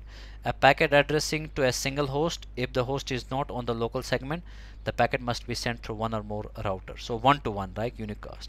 Multicast is one to group. Broadcast is one to all. UPS is an uninterrupted power supply, battery powered device that supplies AC power that an electronic device can use in the event of power failure. Unshielded twisted pair is a media type that uses copper conductor arranged in pair that are twisted to reduce interference. Typically cables are 4 or 2 pair. User diagram protocol is the TCP/IP suite operating at a transport layer. It is connectionless, no guarantee, but sometimes we make use of this when we need a speed. Vendor management, policies and procedure to identify vulnerabilities and ensure security of the supply chain. So you establish a goal, you send out bids for vendors, you select the vendor, you define the terms, and you monitor the performance, and you renew their contract. Virtual IP is an IP that is assigned to multiple applications that reside on a single server, multiple domain names or multiple servers, rather than being assigned to a specific single server or network. Incoming data are sent to the VIP address and routed to actual network interfaces. VLAN is a virtualized connection that connects multiple device and network nodes from different LANs into a single logical network. Like, you know, these guys here, like this is a VLAN 10. Okay, so these computers, like, you know, these are a part of one VLAN. These ports are part of one VLAN. These ports are part of one VLAN. Virtual private network is a secure tunnel created between two endpoints through an unsecure transport protocol. So what you do, you set up a VPN connection, so you protect the data from attackers. VoIP is voice over internet protocol, also called IP telephony, is a method and group of technology for the delivery of voice communication and multimedia over internet protocol networks such as internet. Vulnerability is a weakness. Every system has a loophole or weakness. That's what we call vulnerability, that could be triggered accidentally or exploited intentionally to cause a security breach. So what you do here, you know, you just take care of all of those things, patch and all that. Vulnerability assessment is where you check a system security and ability to meet compliance requirement based on the configuration state of the system as represented by information collected from system, where you do vulnerability testing, analysis, risk assessment, remediation and all. Wide area network is a technology that connects your office data centers, cloud applications and cloud storage together. It is called wide area network because it spans beyond a single building or large campus to include multiple locations which are spread across specific geographical areas or even the world. So I'm just moving a little bit so you guys can just pause it, and if I'm being a little bit fast, because I wanted to complete all of them, like there are more than 300 terminologies, I wanted to complete in 2 hours, so I am a little bit fast sometimes, but you can just pause it and go through all those terminologies because I have written them in a very simple English. Wire map tester is going to transmit signal through each wire in a cable to see if connected to the correct pin at each end. This tester can detect all problems that render a cable run inappropriate. Wireless and controller is used with other device to help monitor and manage access point in bulk by network admin. In tandem with lightweight access point protocol, the network operation center can field the monitoring of lightweight access in large quantities. Like, you know, you control those thin access points. Wireless LAN is a wireless computer network that links two or more devices using wireless communication to form a local area network within a limited area such as home, school, computer lab or campus or office or building. Wireshark is a network protocol analyzer or an application that captures packets from a network connection such as from your computer to your home or office or internet. Packet is the name given to a discrete unit of data in a typical network, while Wireshark is most often used by. So this is a sniffer where you capture those packets. It gives you details about those packets with respect to the OSM model and what is inside those packets. It's very difficult to understand it for the first time, but once you get used to Wireshark, it's a very nice tool. Wiring diagram is a network diagram is a visual representation of a computer or telecommunication network. It shows the components that make up a network and how they interact, like routers, switch, and all that. Sometimes attackers might draw it, or you might draw it as an admin to understand. Attackers draw it to plan their attack. Work recovery time, we discussed that, the time which you need for testing. So it is the maximum tolerable amount of time a DR team has to verify that system and data protection are online and operational. It's a phase after mission critical data and operations are restored, when the organization must focus on getting back to business as usual. So you'll be testing those servers. Zero trust is a strategic approach to cybersecurity that secures an organization by eliminating trust and continuously validating trust. So what you do, no more trust, you just gain that trust. Maybe based on the infrastructure, based on that data, based on the network, which user is using that, at what time, from what network, which application. You are just going to verify everything. You are not assuming. Zero day is a vulnerability in a software that is unpatched by the developer or attacker that exploits such a vulnerability. For example, Microsoft release operating system. Okay, so you as an developer find there's a bug, you report that bug to Microsoft. Now it will take some time for them to release a patch. So whatever attacks happen before the patch is your 0 day. All right. So we are just done with all the terminology. I have done it in 2 hours, so we completed everything in 2 hours. So it was actually a kind of a terminology which is very important for any exam. We need to go through the terminology. So in this, what we did is we just have gone through the terminology for your let me just close it.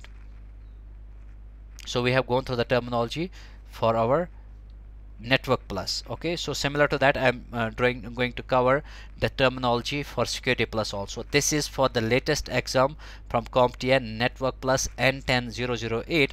So I have seen for CompTIA exams, I did Network Plus, I did Security Plus, I did IT Fundamentals, I did A Plus. I'll be doing Core 2, and then I'll do maybe Cloud Plus and other exams. But I have seen terminology is very important, so that's where I felt, I've just gone through all the terminologies. I have just collected, all the definition with the diagram. So that's where it has been very helpful to me. So I thought of sharing that with you all. So it's going to be helpful for all of those who are preparing for Network Plus. I'm also going to come up with the same terminology for other courses, maybe Security Plus next, and then for other courses. So please do like, subscribe, and share. I have recorded other videos also related to what are the certifications I have done, so how you can do those certifications, or what are the important points for every exam. Maybe I'll be recording some other videos also, maybe some practice questions after that. But first, let me go through the terminology first.